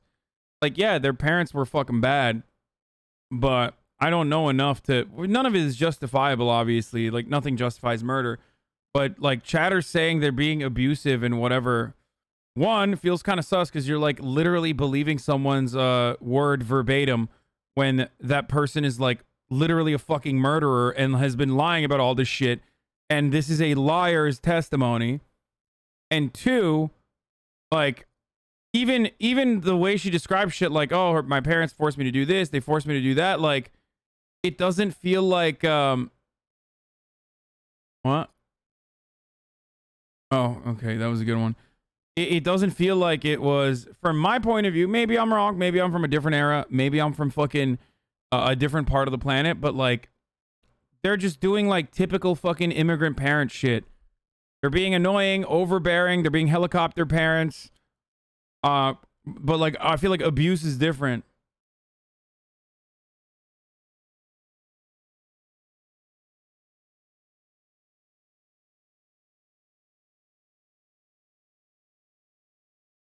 You know what I mean? It's still abuse though. Dude, okay, dude, yes, I know. 14-year-old anarchist in the chat. It's still abuse. Mental abuse is still fucked though. I know, but like, what do they do that's like mental abuse? I don't know. Maybe I misunderstood certain parts. Like, what are you considering like, what are you considering abusive in their actions? Forcing her to live with them under their rules when she's over 18? That's abuse? Okay, we definitely have different takes on what abuse is, dude. No, we literally have like, sorry, at first I didn't understand like what you guys were talking about, and now I understand that you're doing that thing where you like literally consider everything that is like,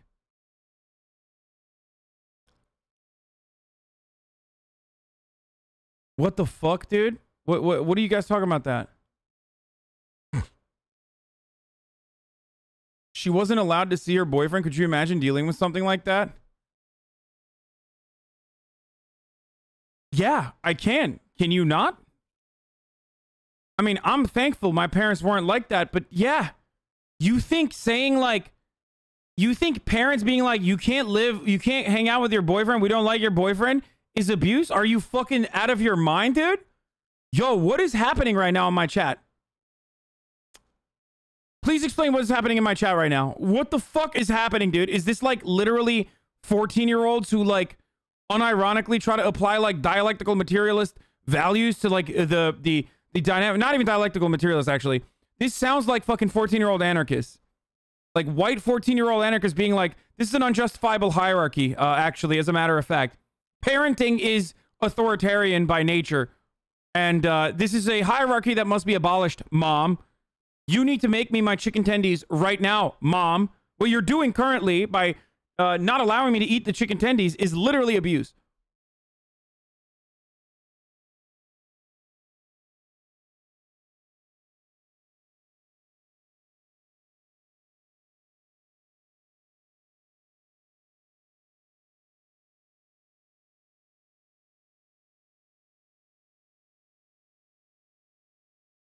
Yo, y'all sound like, I mean, I'm sorry, not to like minimize your disowning your child because you don't like their career choices abuse. Yeah, I don't believe that.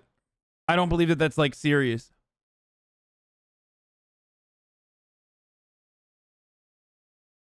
And also, I don't believe that's serious because she's a fucking murderer who's lying in this process, trying to get out of lying about executing a fucking hit out on her parents. So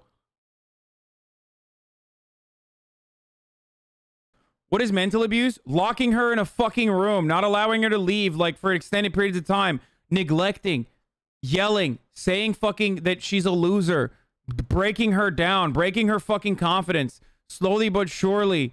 I don't know, just like regular abuse, not just fucking I don't know. Not like grounding someone, which is like a normal parent thing to do. Or, I don't fucking know, saying your boyfriend's a drug dealer and we kind of don't like that and we will fucking ground you if you keep fucking dating this dude. Normal parent stuff, guys. Y'all are fucking being crazy right now. What the fuck?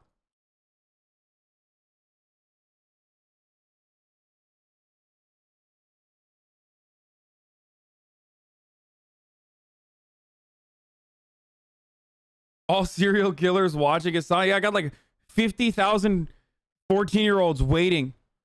Disowning isn't abusive? No, if saying like we're gonna disown you if you do this, that can be abusive. I just don't believe that like they said that to her.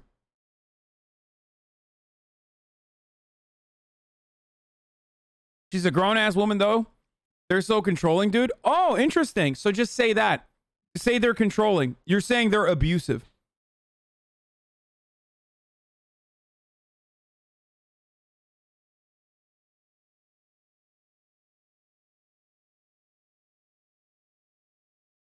Dude, yeah, this is like, is this like the Minecraft stand part of the community? Grounding a child is ageist. Imagine if you grounded a grown adult because they used the swear word or something. This is a pretty good take. Maybe stay in your own lane on this one. You're trying to explain what abuse is in regards to a woman of color. Oh, that's so good, dude. That's a good one. Look, this motherfucker goes, move on. Oh, no, that's from earlier. Never mind. I was going to say, trying to avoid the stun lock, participating in the stun lock personally. Grounding me for not doing my homework is literally abuse, dude.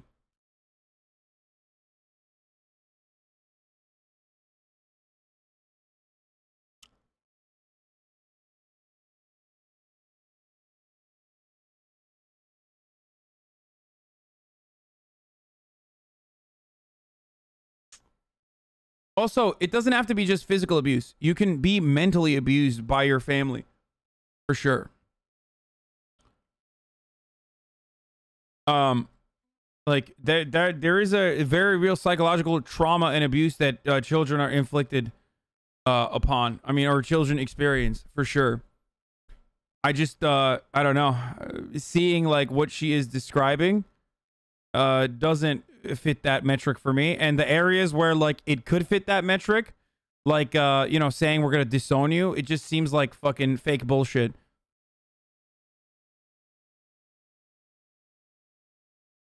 But once again, leftist chat, very typical of leftist chat to literally behave this way, where leftist chat is behaving in a way where it's like there is no gray area. It's only like, it's either you've traumatized me by gaslighting me and fucking emotionally abused me, or you're perfectly fine. Like, there is no like, oh, they're just fucking bad parents who were also very concerned about the development of their daughter. Like, there is no middle ground there. It's literally like, everything is just so fucking annoying. Like, why is literally everything like cranked up to the fucking nines, Zoomers? Calm the fuck down. Okay? As smart as what they thought that you were. Yeah. Okay, I get that feeling. That it's pretty tough to live up to their expectations. Okay, like your dad ultimately would like to see you be like a doctor. Those were pretty high standards for anybody. Not everybody can be a doctor. Okay? You are white. You can't know what it's like having Asian parents. Look at South Korea. It's brutal. My parents literally pulled me out of a college that I chose to go to because I had 2 9s both semesters. Like, I'm fucking Turkish, idiot. You think my parents are fucking understanding when it comes to my grades? What are you talking about? My dad is a fucking PhD in economics from the London School of Economics. My mom is a fucking college professor right now. My dad is a college professor right now. My brother has a fucking graduate degree or a master's in engineering and is a fucking literal rocket scientist at Boeing. And my dad literally tells me every time he sees me that I need to get a fucking MBA, despite the fact that I make more money than he does or did at any point in his life. Don't fucking tell me about, like, my parents not being strict, you dumb fuck. Oh, I'm Korean. I know about strict parents. Oh, wow. Didn't realize only Koreans were fucking strict parents, dude. Didn't realize there was a monopoly of strict parenthood on the Korean side.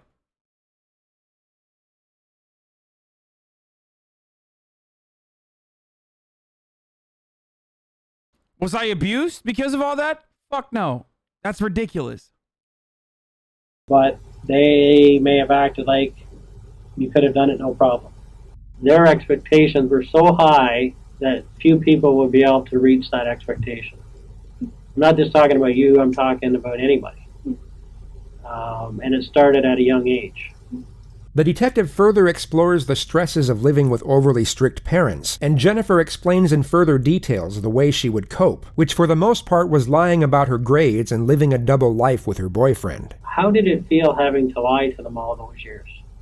It's really hard. Really hard. Like I wanted to tell them, but it just, they always looked down and disappointment. Okay. I'm sure there were days when you actually planned that this is the day I'm going to tell them, and then you just couldn't spit it out.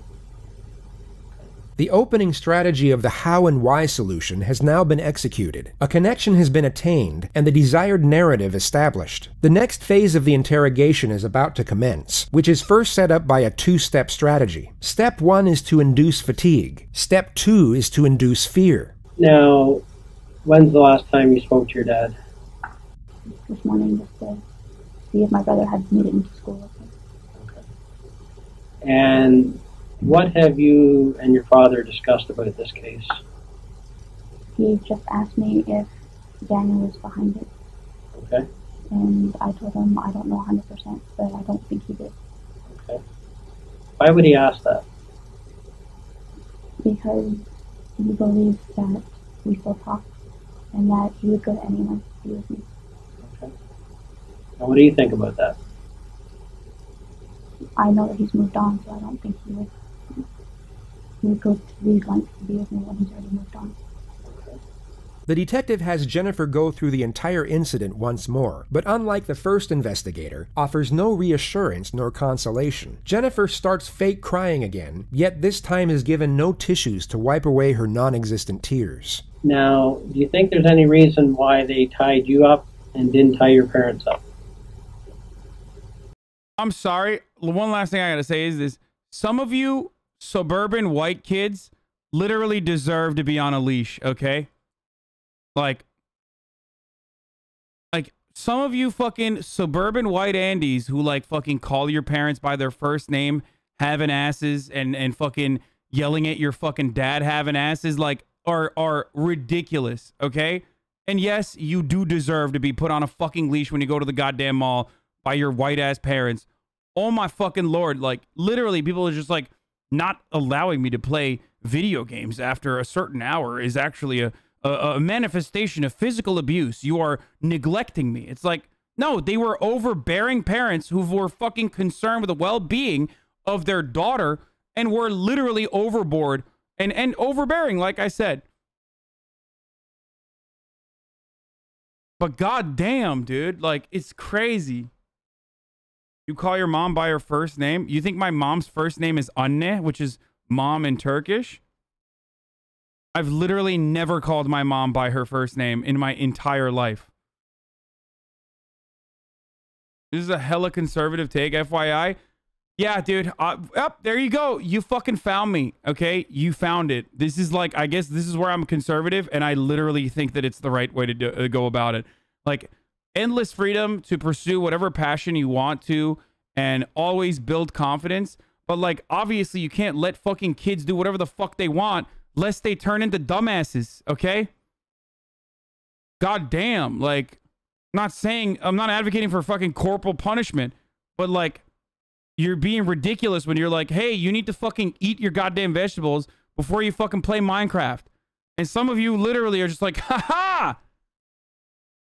That's it.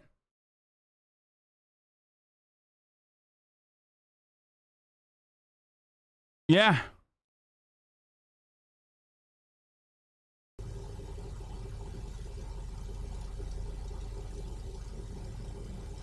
I don't know. Does that seem odd to you? Why does it seem odd? Because I was away up here separated from them the whole time. And does it make sense that they would leave a witness behind? If they were going to kill somebody? Does that make sense? I guess Just thinking about it. Would it make sense for somebody that was going to kill somebody to leave a witness behind that could describe them? Does that make common sense for killers? it's not. What do you think? Mm-hmm. Do you think that was a mistake they made then? I don't know. They kept saying that they're running out of time, and it just. It doesn't take a long time to kill someone, though, does it? I know. I don't know. Jennifer's dramatics intensify as the discussion of the home invasion continues. She's trying to give off the nonverbal cue that she wants to move past the incident. The detective doesn't respond, but continues to go over the different stages of the night in more detail. He jumps from the beginning to the end to the middle, back to the end, and then back to the beginning again. None of this is for the purpose of information gathering. He is inducing mental fatigue as to diminish Jennifer's critical thinking. This is often done before a direct confrontation, as it can diminish the suspect's ability to consider the long-term consequences of a decision. Jennifer will get stressed and tired, not because she is traumatized by the event being recited, but because it's exhausting keeping up such an act when it's not genuine, and this performance eventually starts to dwindle and becomes gradually less convincing. How did the conversation end with Ed? I heard my mother calling for my father. Okay. And then what? Have to go through this again. Okay. When you went to bed, was your mom home yet? She had just gotten home, and I went down. I told Ed I'd be right back, and I went down. I said hi to her, and I went back up to my room. Okay. Were you injured at all during the whole process? Not really. Okay. Not really anything? Step 2 of the confrontation setup will now commence. The detective employs what is known as the futility technique. He will tell Jennifer that he has an abundance of resources at his disposal, and even fabricate much of what he asserts. He's indirectly telling the suspect it is useless to resist due to the overwhelming evidence against her. Now, the reason why I'm here today, okay, is that I'm an expert, okay, in what we call truth verification. I talk to thousands of people, okay? And I basically know when somebody's not being straightforward with me, okay? I can tell by the language they use, how they answer the questions, their body language, how they treat the question, that something's wrong here, okay? This doesn't make sense. The detective then gives Jennifer an 8-minute narrative on police tactics and forensic technology, some of which is embellished, but for the most part true. He then asserts that police are able to use infrared satellite imagery to see the occupants inside a household. By the way, that's literally true. Well, not satellite, but like, that what he's saying is actually fucking true. They have, what do you call it? It's not a satellite. It's literally a van. They use that, yeah. It's not even a joke. They have heat sensors to like you can heat map or like use heat sensors to figure out like what it looks like. I think you can do it from a helicopter too, but I've never heard the fucking satellite. Yeah, they use thermal drones to find weed grows. Yeah.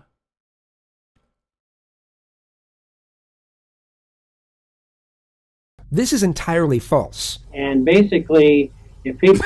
He goes, it's entirely false? No, they literally have that. What the fuck? Why did he say that, dude?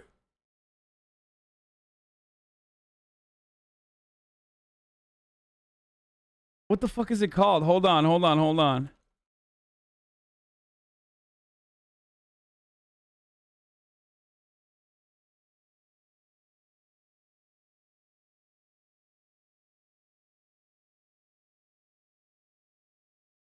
Maybe no, not because this is like in fucking however what year he wrote this in 2020.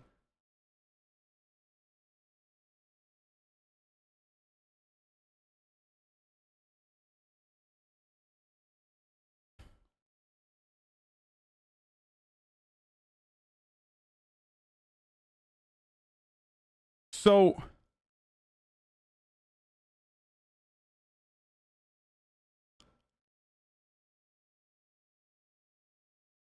It's not infrared thermal imaging. Pretty sure the U.S. Supreme Court ruled it unconstitutional in the United States. This guy is asserting that they can look at footage from the robbery. Oh, that's not fucking true. It's entirely false for this specific case, and it's not done through satellites. But yes, they do have, like, cops do have fucking what do you call it? Like, not to embarrass you, but I think you're thinking of GTA 5. Wait, that's crazy. Was I thinking of GTA 5, dude? That's wild that this is like one of many different kinds of equipment that cops have to literally figure out if there are people occupying buildings, dude. Like, damn, I guess I fucking got that from Grand Theft Auto 5, dude. What a wild thing that, like, I saw on Grand Theft Auto 5. Radar to C2 wall raises privacy concerns. The use of technology that allows police to see inside homes of suspects has raised privacy concerns. Man, look at that Grand Theft Auto technology, dude. That's crazy that this is technological achievements only done in Grand Theft Auto. I already literally said that what that guy was talking about as far as a satellite is false. But they do have technology to see inside of a fucking house like this, or to figure out how many people are inside.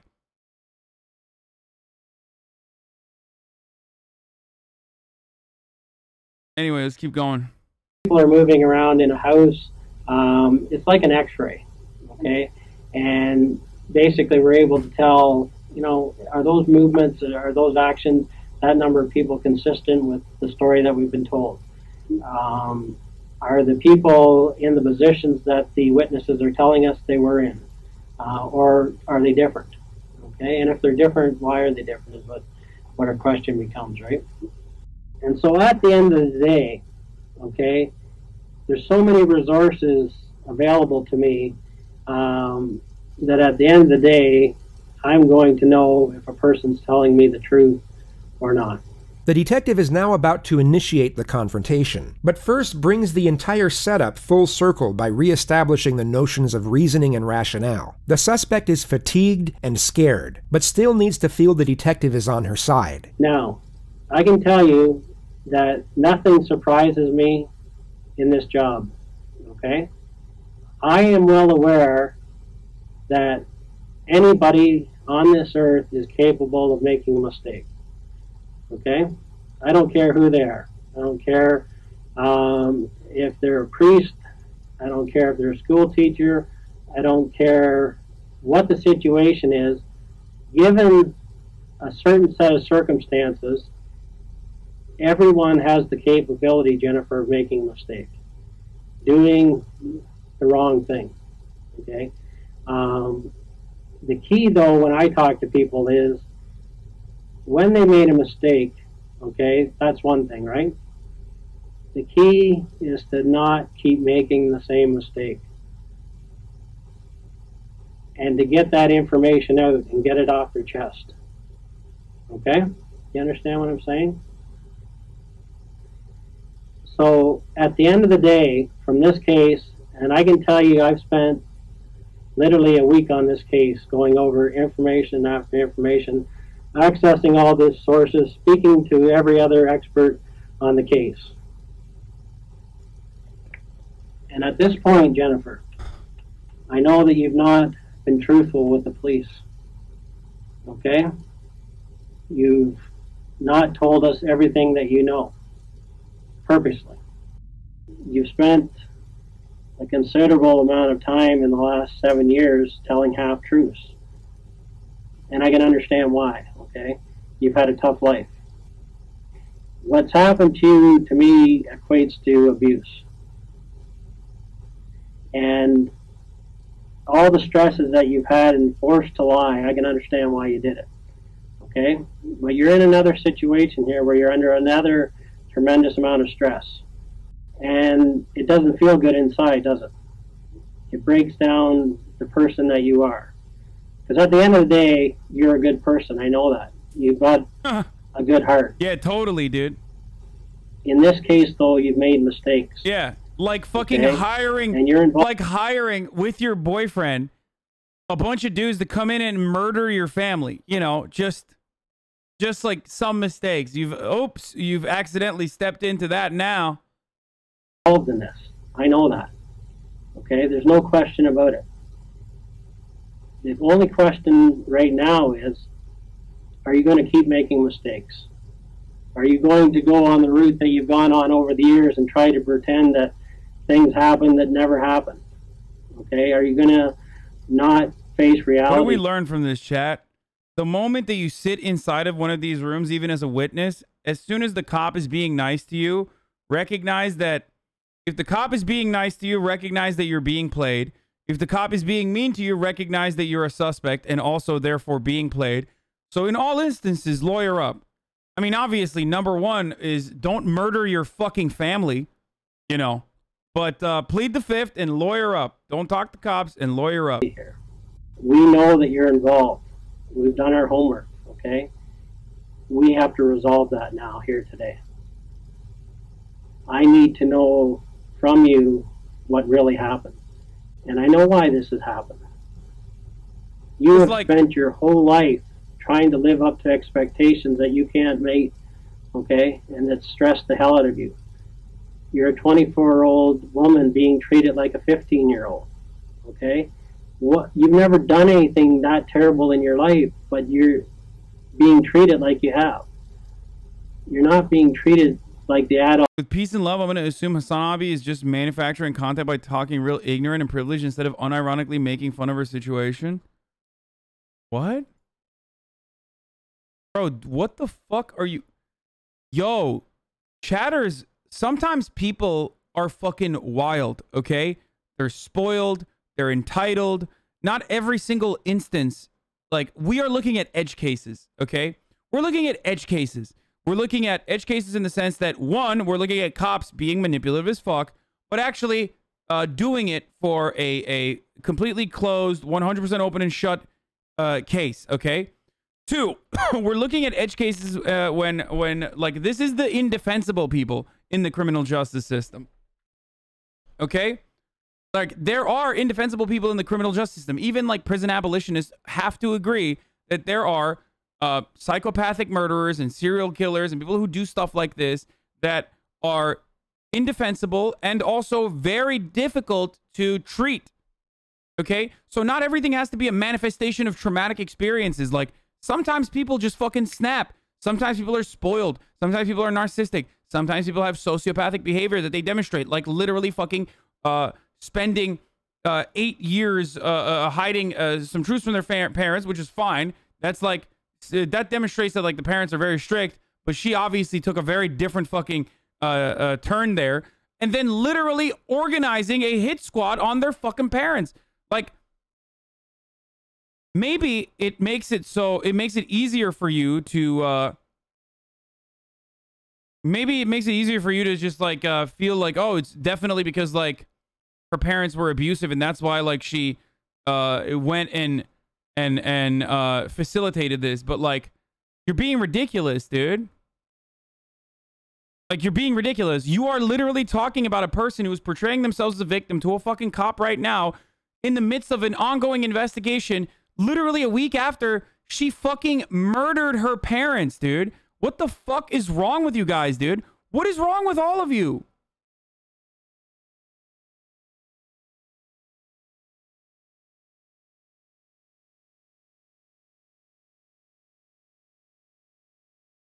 That you are. Yes, you made some mistakes. Big deal.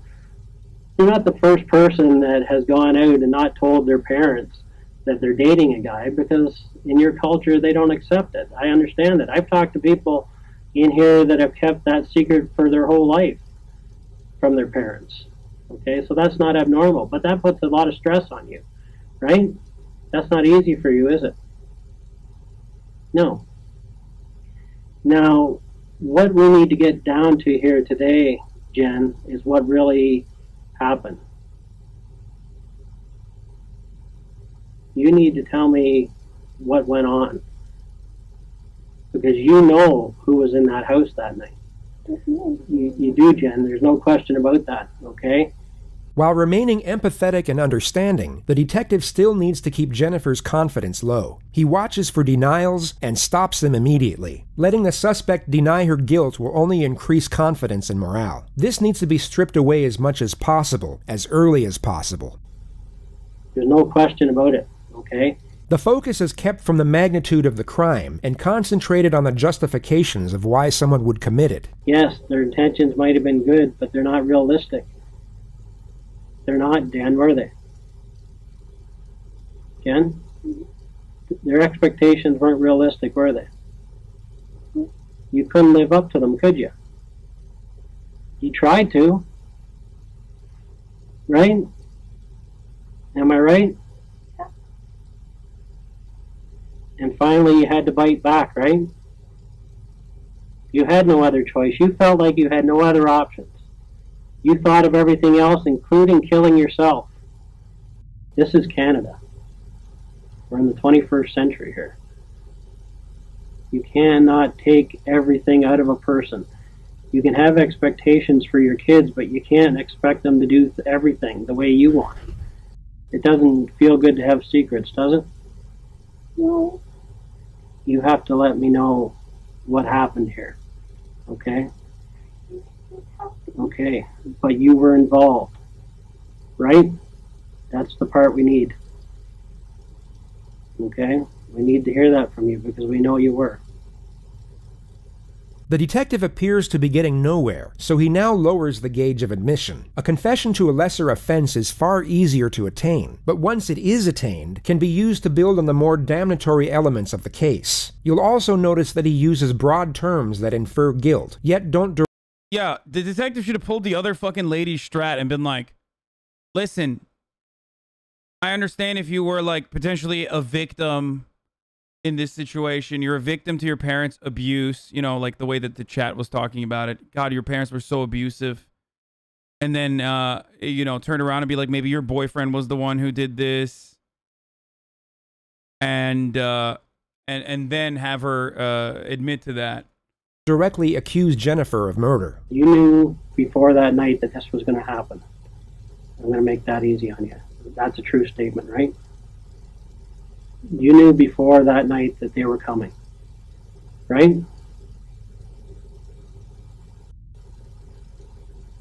Jen? It's not worth it anymore. It's hurting you. She seems to be on the cusp of giving some form of admission, yet wants reassurance as to what it means for her own sake. She asks this question 9 times throughout this interrogation. It's one of the few things investigators can't actually lie about, as it's been used countless times in the past to get a case thrown out under misdirection. They can avoid the question, yet they can't afford any false promises with respect to sentencing. I need to know the details. I can't even say. But I can tell you one thing is that we already know, so you can't change that. Then why did it stop? I know you did. But it got too far ahead of you, right?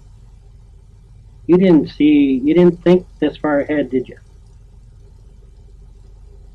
Jail time, baby. But once they started, once they came in, you couldn't stop it, could you? Good. Could you?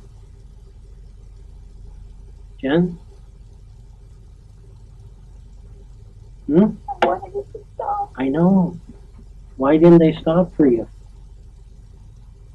Motherfucker saying it's not funny. Y'all are But crazy. you were part of the planning, right? You are crazy. I need to You have to recenter all tell of me you. that part, and then we're going to work through it together.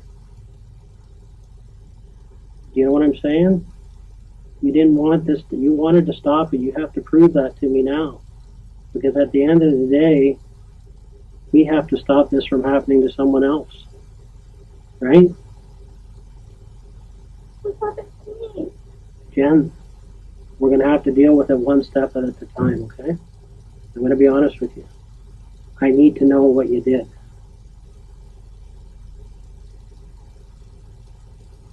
And then you and I are going to work through this together. Because the most important part of this whole thing is that we do the right thing for your mom. Right? I am her voice right now. I'm working for your mom. That's my job. And I have to get to the bottom of this for your mom.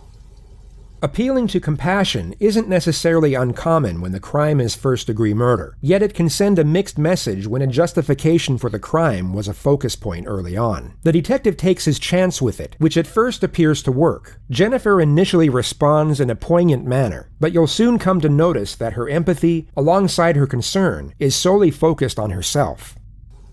But we got to start. But what happened to me? Well, I don't know at this point. Okay, because I don't know what you're going to tell me other than that you were involved, but I need to hear it. What this all was a last-ditch effort to live your own life, to be your own person, to make your own decisions. Look at all your friends. Look at all the people around you. Does anyone else have a curfew for 9 o'clock at 24 years of age? You had no choice here, Jen, I know that. And anybody else in your situation would have done the exact same thing.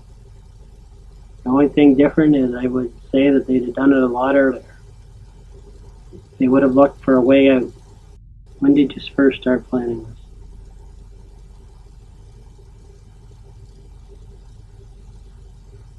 When was the final straw? What was the final straw? So that's what this is all about. Do you want to be a good person here? Jennifer knows exactly what questions to answer and what ones to ignore. Anytime a question is non-incriminating, she gives a response. Yet when they are incriminating, she remains silent. She is no doubt feeling the pressure, but still very aware of the situation and the potential ramifications of her words. Okay. And you know when a good person makes a mistake, they have to face that mistake, right? Right? What do you think should happen? I don't know. You're going to prove to people that you know what the right thing to do is. That's what is going to happen. That's what your mom wants right now. She's watching us here. She's wondering, is Jen going to make the right decision here? Is Jen, after all of this, going to come out on top doing the right thing? I'm here for you, Jen. I'm here for your mom.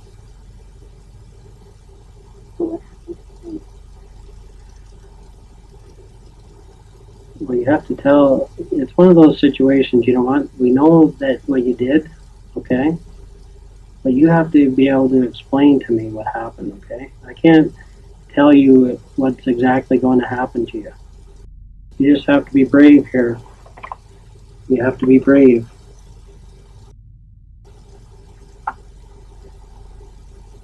"3 hours, 20 minutes, and 26 seconds. The exact amount of time it took for Jennifer to display genuine emotion. The investigator would later testify this was the first moment the suspect was being authentic. He allows her to fixate on whatever thought brought this on, and remains completely silent for just under 2 minutes.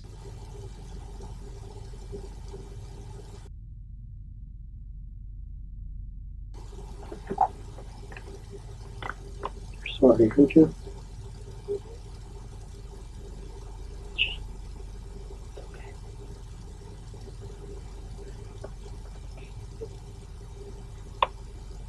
They were supposed to take you.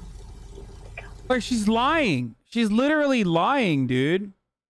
Like, this is a lie, bro. This is literally a fucking lie. And Chad is 100% like saying like, oh, she's abusive, da da da, all this shit. Like, that's fucking insane. I'm actually mind blown by the way that the chat's been behaving. Like, and they haven't even realized that I'm stalling because it's top of the hour, coming early to you this time around.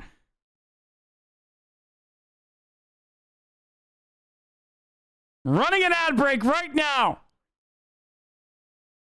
You fucking sick freaks. There's people who have been literally calling it out 15 minutes in advance. Top of the hour every hour. It's time for a 60-second ad break.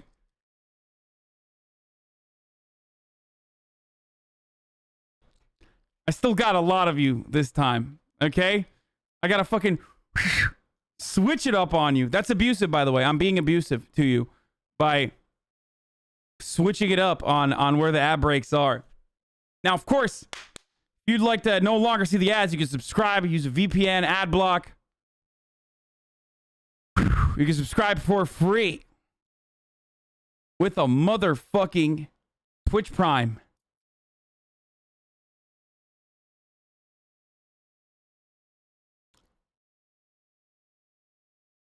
You freaks, dude. You guys are freaks. Some of you are literal freaks. 15 minutes out, people are calling it out. Jesus Christ. Anyway, here's the fucking ad break now. Hassan's such a good streamer. He makes the ads content. Yeah, we gamify everything here. Yeah, I'm gaslighting you guys. I'm gaslighting you. You realize that now they're going to start spamming early? I know, dude. I know. Well, you know, maybe I'll just never run the ad until later. Why is there someone who keeps saying dream face reveal on Twitter?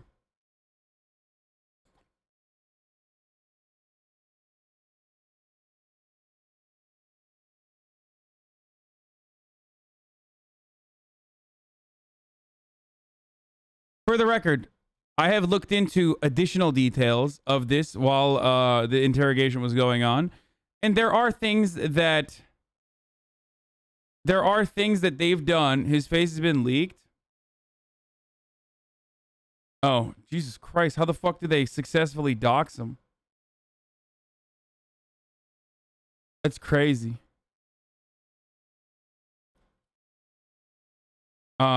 I already ran the ad. Just run the ad and piss, you loser.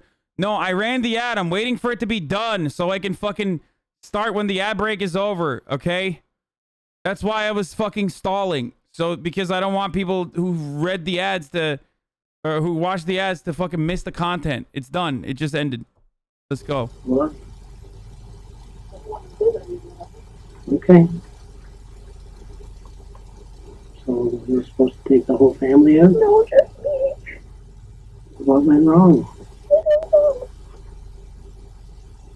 The detective now has one foot in the door. It's not an outright confession, but Jennifer has now admitted to planning the home invasion all along. And although she asserts that she was the intended target while her parents were meant to be spared, the information she has now given is enough to place her under arrest. Jennifer is no longer going home after this interview. The detective now presses for more information on the amended storyline. It's essentially step one of day one all over again, but from a more powerful position. He knows she is still lying, and now locks her into as many lies as possible within the new narrative. What happened? I don't know. Why did it change? I don't know. Okay, what do you know? How come it was supposed to be you? Because I didn't want to be here anymore. Why not? Because I was such a disappointment. Okay, you made mistakes, but nothing that couldn't be corrected. Why was it supposed to be you? I don't think this police officer knows what this person has done to people who have abused her, or who she is pursued as, who she's perceived as being abusive. I don't know. He's making some mistakes right now. To be free from me. Why did it happen this way then? I don't know. Everyone could be free from me. I was a disappointment in everything. Okay, but why did it have to happen this way? Because when I tried suicide, I failed. What did you want done? How? Didn't matter. This is a lie, by the way. This is literally So a fucking who did you lie. get to do this then? I don't know who he is. I just got his number. Okay, and what's his number? I don't memorize it. For the record, for those of you who don't know, she murdered them instead of fucking living with her boyfriend, who the parents originally didn't want her to live with because he was selling weed, which is like a fucking weak ass excuse, but like still, I mean, like it's like who gives a shit, right? But the reason why she wanted to murder them is because she calculated that she would win $500,000 in insurance. So that's the reason. That's the reason why she murdered them instead of just like living with her boyfriend. So yeah, motherfucker, keep crying about like, abused. She was abused. That's why she's this way. Literally fucking paid for this. And tried numerous times, by the way. Not once. The motive is because she wanted to make $500,000 off of murdering her parents. And also on top of that, I was surprised, motherfucker, this wasn't the first time she tried to execute them with an assassin. This is the second time. And this time it was successful, but only half successful. Because she was kind of a failure. Okay? Yeah, girl boss, gaslight, slay queen, right? Chat?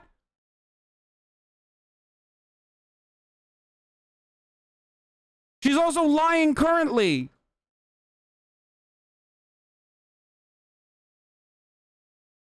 She skirts around the questions surrounding her accomplices and gives multiple fake names. She stated that she got the number of the supposed hitman from an acquaintance named Rick, and that she took everything from there over the phone. It becomes apparent she doesn't want to give up, or even mention her boyfriend, so for the time being the detective allows her to recount her amended narrative in the manner she pleases. She gets to the moment she instructed the hitman over the phone about her planned suicide. I told him that I wanted to be killed. And did he think that was something crazy? He said, "Are you sure that's what you want?" And I said, "Yes." Because I don't think many people get that request. Do you? No, but that's what I wanted. And he asked me over and over just to make sure I was sure. And I said I was sure. Okay, so what did you ask him to do then? Come take me out and then leave. Okay. Why did they do it when you were, when your parents were there then? Never alone. In the nighttime. Okay. So that meeting you had with Rick, you told him what you wanted? No, I just said that I wanted, if he knew anybody who could take care of something that I needed, just that I wanted to be killed. And he said what? Here's the number.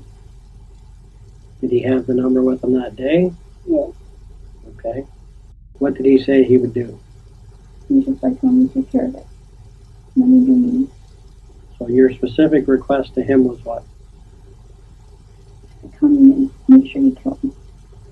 So he does come into the house, and you're the obvious only young girl there, right? Yes. Okay. When he came to your room, Yes.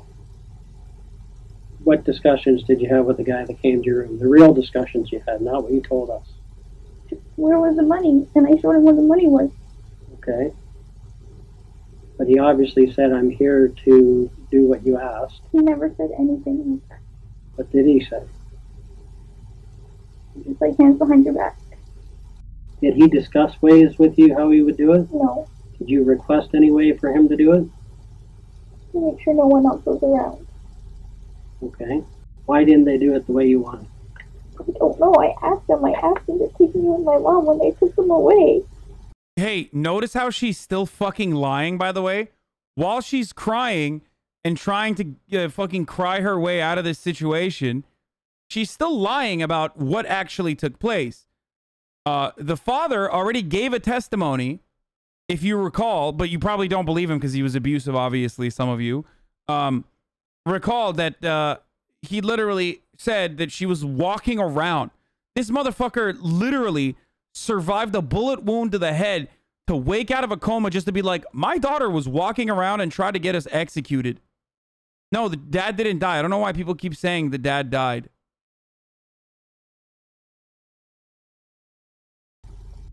It doesn't seem to make sense. I know, it doesn't make sense to me. But it's seriously okay for the cop to coerce info from her? It's just as manipulative as chest sending long message. Oh, fuck you. I don't think it's okay for cops to fucking coerce this much. Especially because, like, we're watching the only successful instances without recognizing the reality that, like, in a lot of instances, this kind of coercive, manipulative interrogation behavior, interrogation technique is straight up used to fucking, to get false testimonies all the time. All the fucking time, dude. False confessions all the time. Central Park 5, specifically when the victims aren't like rich middle class, you know, Asian girls or rich middle class white people, but instead poor ass fucking black kids. Okay, Central Park 5, again, reminding you guys that that literally happened in Central Park 5. So, it happens to poor white people too. So, this channel does have a good video on this, but I just want you to remember that, like, in more cases than not, this is used to get fucking false convictions. This is used to get false testimony. I just want to, again, remind you, because we're literally just looking at the successful instances of edge cases where people like you, where you go, they deserved it. They deserved it because they're like fucking caught dead to goddamn rights. Okay? Okay. Can you sit up for a minute, Jen? Okay, look at me.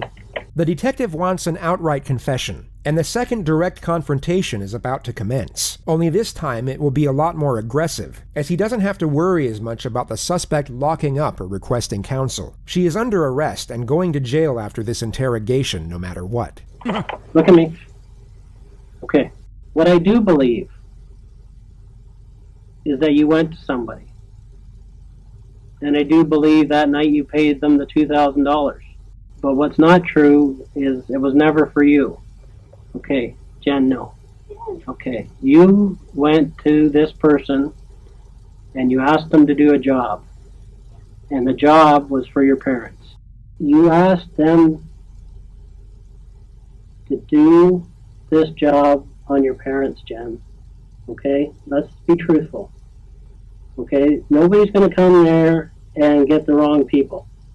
If you wanted to kill yourself, Jen, you're not going to pay somebody $2,000 to do it. I couldn't do it myself. Okay, but there's other ways, okay?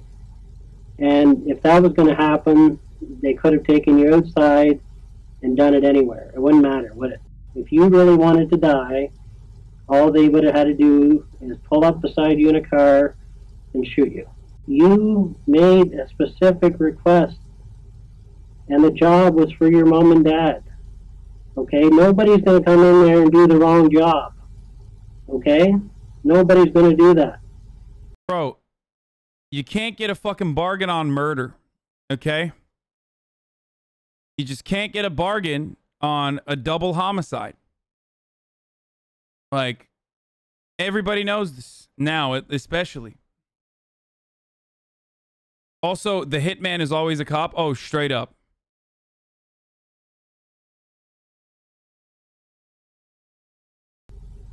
They came, you paid, and they did what they were supposed to do. And the plan was for your parents. Me. Okay? Jen, you have to be honest with it. This is the only thing that's in contention here. Okay? You made the mistake, okay? Everybody understands. Everybody in this police department feels sorry for you. I can tell you that right now. Okay? Because they've seen what you're going through. It's so obvious. Okay? That all this tension they put out, basically this is like a volcano, all right? And at one point, it was JCS just is a Hitman cop video? Oh my god, we're watching that after. You erupted, okay? And you made a bad decision, okay? And once you hired this guy, there was no turning back. Now, in the original story, you said that you hid your cell phone, okay? If it was for you, you wouldn't have hid your cell phone. That would have never happened. So it's in conflict. It's not hidden. It's just I put it there naturally. Okay. It's what I naturally do. Okay, but you... Chat, he doesn't understand. Stop saying he understands. He literally is doing this to get a confession out of her. Oh my fucking god, dude.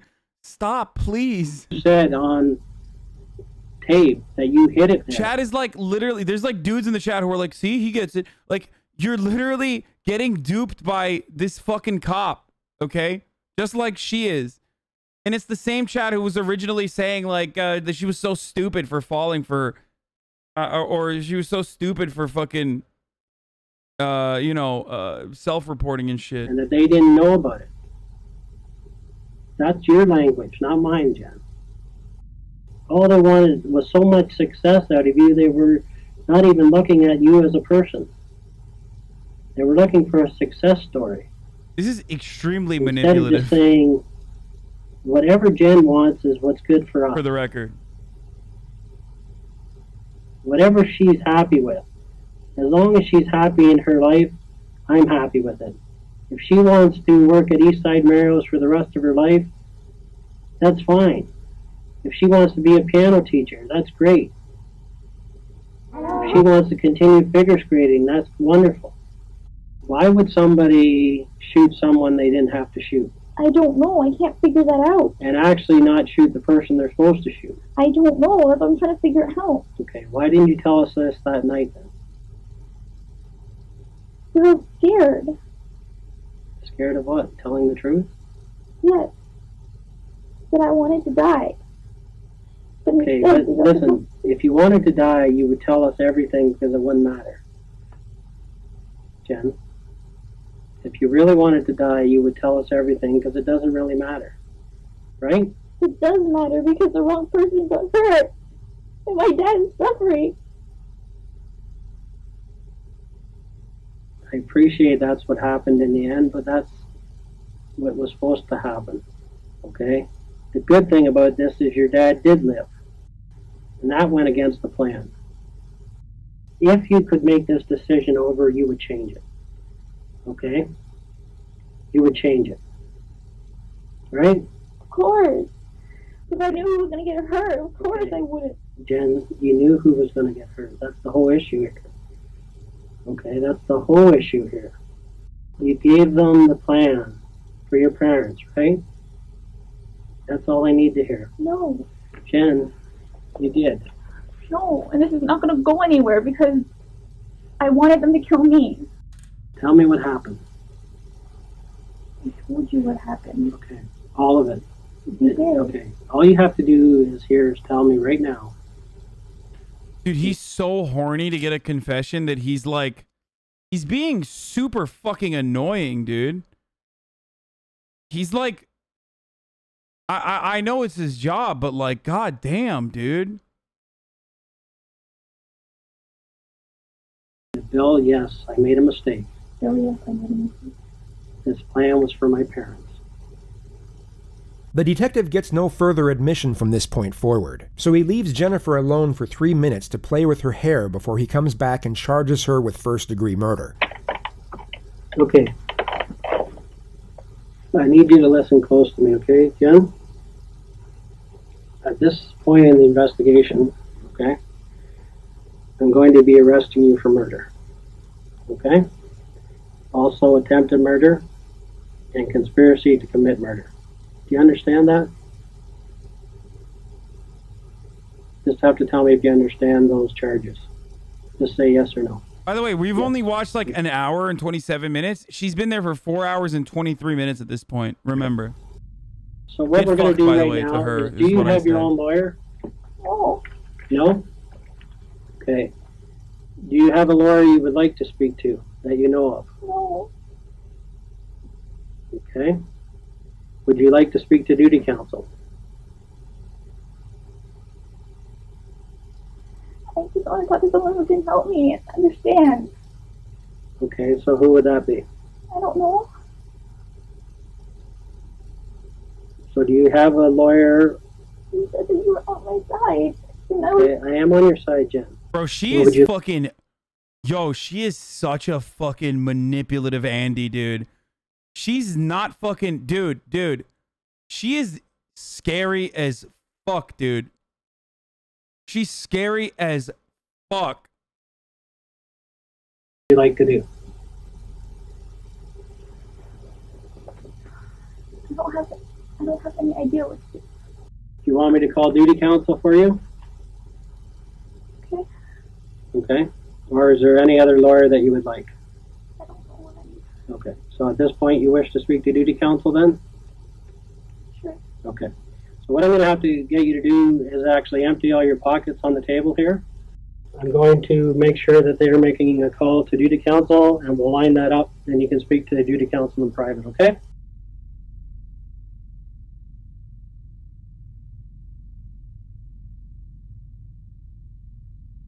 We've made a call to duty counsel, and we're just waiting for them to call back, okay? Need a drink of water or anything? What's that? I do have to go and speak to these officers, but I'll come back and speak to you, okay? She's like, if only I had another $2,000, I get you murdered right now, you fucking son of a bitch. She's like, just stay in here, dude. Come on, I have some friends that want to see you. Well, we got to take care of the lawyers, okay? That's the priority right now, okay? The next time Jennifer would see this detective would be when he testified at her trial. It began on the 14th of March, 2014, and Jennifer pled not guilty to all charges. Her interrogation tape was one of the more damning pieces of evidence put forward by the prosecution. Yet the most damning were the 116 text messages between her and her boyfriend in the 6 hours leading up to the murder. They thought using burner phones to communicate would cover their tracks, yet forensics were able to uncover the entire discussion just 1 month after the incident. They spoke in detail about how the crime would be carried out, and it was enough to convict them both, as well as each of the intruders who were linked to the crime via DNA evidence and witness testimony. They were all found guilty of first-degree murder and given a life sentence without the possibility of parole for 25 years. Jennifer Pan is now 34 years of age. She is currently serving her sentence at the Grand Valley Institution for Women in Kitchener, Ontario. She will be first eligible for parole in November of 2035. So, the thing I was gonna say here, you spoke over the phone about the murder. Yeah, no, she's dumb as fuck. So here are some things that I want to mention to you guys, okay? So first and foremost, I can't find that story now, but I found like a Reddit link to the story where the most heartbreaking part is when the mother pleads with the assailants not to hurt her daughter, not knowing her daughter is the mastermind. I can't find the actual story, though. The story's not showing up. It's like going to a page not found. But also, the other shit that I wanted to tell you is that there are some things that the parents do that like are way over the top. I would even go so far as to say abusive, obviously. What was it? Like they wouldn't like, they had extremely high expectations of her, all that sort of stuff. Made her take piano lessons. That stuff is normal like aggressive parent shit. Normal aggressive parent shit, but like, wow, we were right. Chat was right. None of it justifies what the fuck she did, but also I think she's still a piece of shit. Like I would say that like you guys are making it seem as though her murder is directly linked to the parents' behavior. Okay? Her murder is not linked to her trying to execute her parents are not linked even remotely to her parents' like behavior that you could even fucking remotely consider abusive. Okay? It's part of it. It literally is. You are wrong. That's what I'm fucking pissed off about. And guess what? You're gonna go back and act like you didn't just say that. It's part of it. It's part of it. It's part of it. She wanted a fucking insurance payout. You dumb motherfuckers. I caught you. You literally got into my fucking trap. I wanted you to get caught in 4 fucking K to say that her parents' abuse is the reason why. The parents got fucking murdered. Bitch. Guess what? Yeah, you just got sprung, dude. On a motherfucking trap. This is the part that's like annoying. Karen Cahoe, Han was seen as a classic tiger dad, and Bick was his reluctant accomplice. The Pans picked Jennifer up when classes ended each day and monitored her extracurricular activities very closely. They never permitted her to date boys while attending high school or to attend high school dance out of fear that these activities would distract her from her academic commitments. Jennifer was not permitted to attend. If you consider this to be even remotely like that, that is like at the border of abusive behavior, okay? Because that is over the top. But not even fucking remotely is something that you could fucking turn around and say is part of the reason why she became a fucking murderer. Okay? Jennifer was not permitted to attend any parties during her time, and her parents believed that she was attending university. That's bad parenting. That's bad parenting. That is bad fucking parenting. Okay? Not every instance of bad parenting is literally fucking emotional or physical abuse. Now, At the age of 22, she'd never gone to a club, never been drunk, visited a friend's cottage, or gone on vacation without her family. Jennifer and her friends reportedly regarded this upbringing as restrictive and greatly oppressive. Despite her parents' high expectations, Jennifer received good grades in lower school, da-da-da-da-da-da-da. Okay?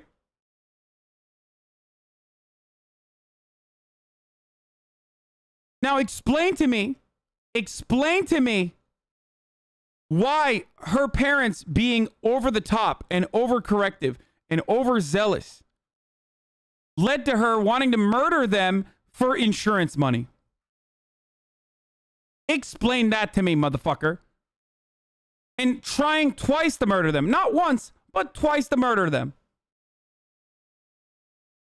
Bitch, that's my upbringing. My parents are still alive, though.